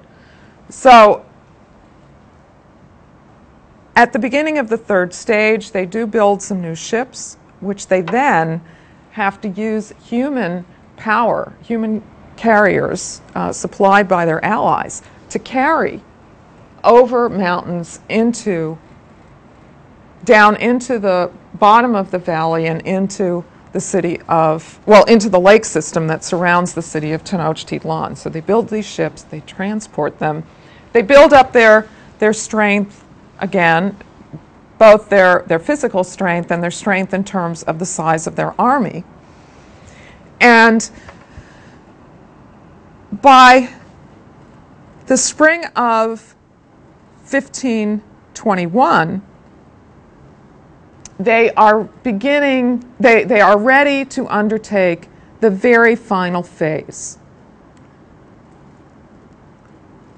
And this very last phase of the conquest is structured around the siege of the city of Tenochtitlan. But there's one other factor which comes into play that I do need to point out. And that is that early in 1521, a new set of diseases, which will come to have an even more devastating impact on the Mexica and on the Aztecs more generally. A new set of diseases has begun to spread, and one in particular has broken out in Tenochtitlan, and that's smallpox. And this early smallpox epidemic most likely played a very important role, because it is spreading among people for whom it's a new disease, so they have no immunity to it. And it's also spreading among people who have been fighting a war, who have seen their supreme ruler captured and killed, a set of events that were to them unimaginable, previously unimaginable. They're hungry because their imperial system to some extent still exists, but obviously there are many cracks in it since Cortez has been able to attract allies, but there are also problems because goods can't move as they normally do because of the conditions of war. So the disease spreads, and it's very devastating, and it causes many fatalities.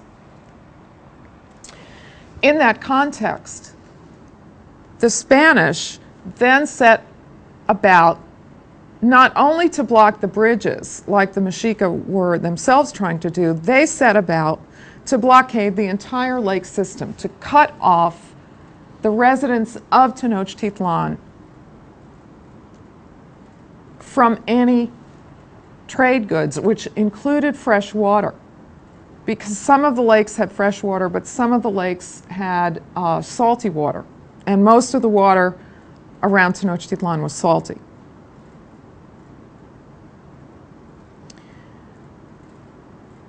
So the Spanish set about to build up this blockade, to set in place this blockade, which will not allow food, water, or trade goods into the city of Tenochtitlan, in a situation where people are already hungry and many are dying of the disease of smallpox.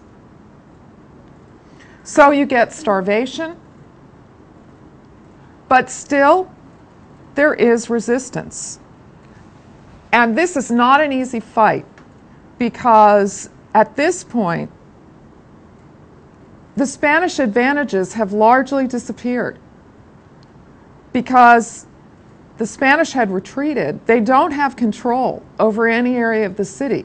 And what the Mexica warriors, men, but women also do, because at this point everybody begins to fight, because it's clearly a fight of desperation. And the Mexica are well aware that they are fighting not only the Spanish, but many people of their empire.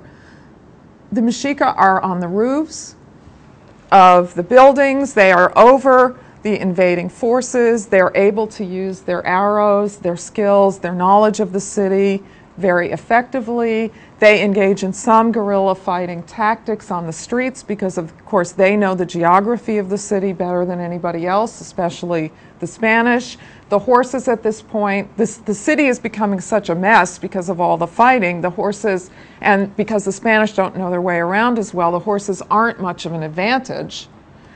And so what the Spanish decide to do, given this resistance, even within the adverse circumstances for the Mexica, the Spanish decide that what they're going to do is they're going to burn the city down block by block. And that's what they do.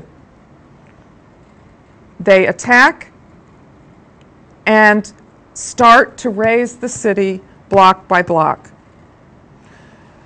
The Mexica do have a final supreme ruler, Cuauhtémoc, who was related to Moctezuma, one of his nephews. The Mexica try to rally around him, but the Spanish invasion eventually proves too much. Cuauhtémoc is captured by the Spanish.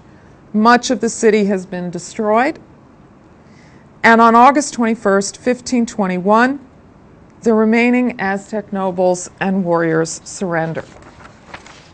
And one can only imagine both the horror and the destruction that was the scene within Tenochtitlan on that day and after. The Spanish left many, many accounts of the conquest. Well, I should say many accounts. Many, many would be overstating it. They did leave many accounts. The Mexica also left some accounts, though most of the Mexica accounts are later, date from later, often significantly later than the conquest period. But what is probably the earliest account, which dates from 1528, was written by some nobles in an adjoining city that was part of the conquest. And I just want to read this poem that's part of this account. And the poem, some of you may recognize a little bit of it at least, because the poem gives its name to a book called Broken Spears by the Mexican anthropologist and historian Miguel León Portilla. And León Portilla put together in the book Broken Spears many different native accounts of life, culture, and of the conquest. And he includes in that book this poem, which is translated from Nahuatl here into English. And I'll just read it. Broken spears lie in the roads. We have torn our hair in grief. The houses are roofless now, and their walls are red with blood. Worms are swarming in the streets and plazas, and the walls are splattered with gore. The water has turned red as if it were dyed, and when we drink it, it has the taste of brine. We have pounded our hands in despair against the adobe walls. For our inheritance, our city is lost and dead. The shields of our warriors were its defense, but they could not save it. We have chewed dried twigs and salt grasses. We have filled our mouths with dust and bits of adobe. We have eaten lizards, rats, and worms. When we had meat, we ate it almost raw. And the account then goes on to talk about the Spanish and their desire for gold and other precious commodities. And it talks about the capture of Cuauhtémoc and what that meant. The conquest is important for a number of reasons. First, because the Spanish were able to succeed at all, and there were a number of different factors, and next week we can talk some about those factors that helped the Spanish to succeed. It's, in terms of military history, it remains today in the year 2007 something that one just shakes one's head at, that it actually took place. But as difficult as the conquest was, what in certain ways is most interesting, at least to me, is that this was only the beginning of what the Spanish had to do, because the conquest didn't guarantee everything in terms of creating an empire. The Spanish would then have to create a colony and build an empire around that colony. And we will pick up with that next time.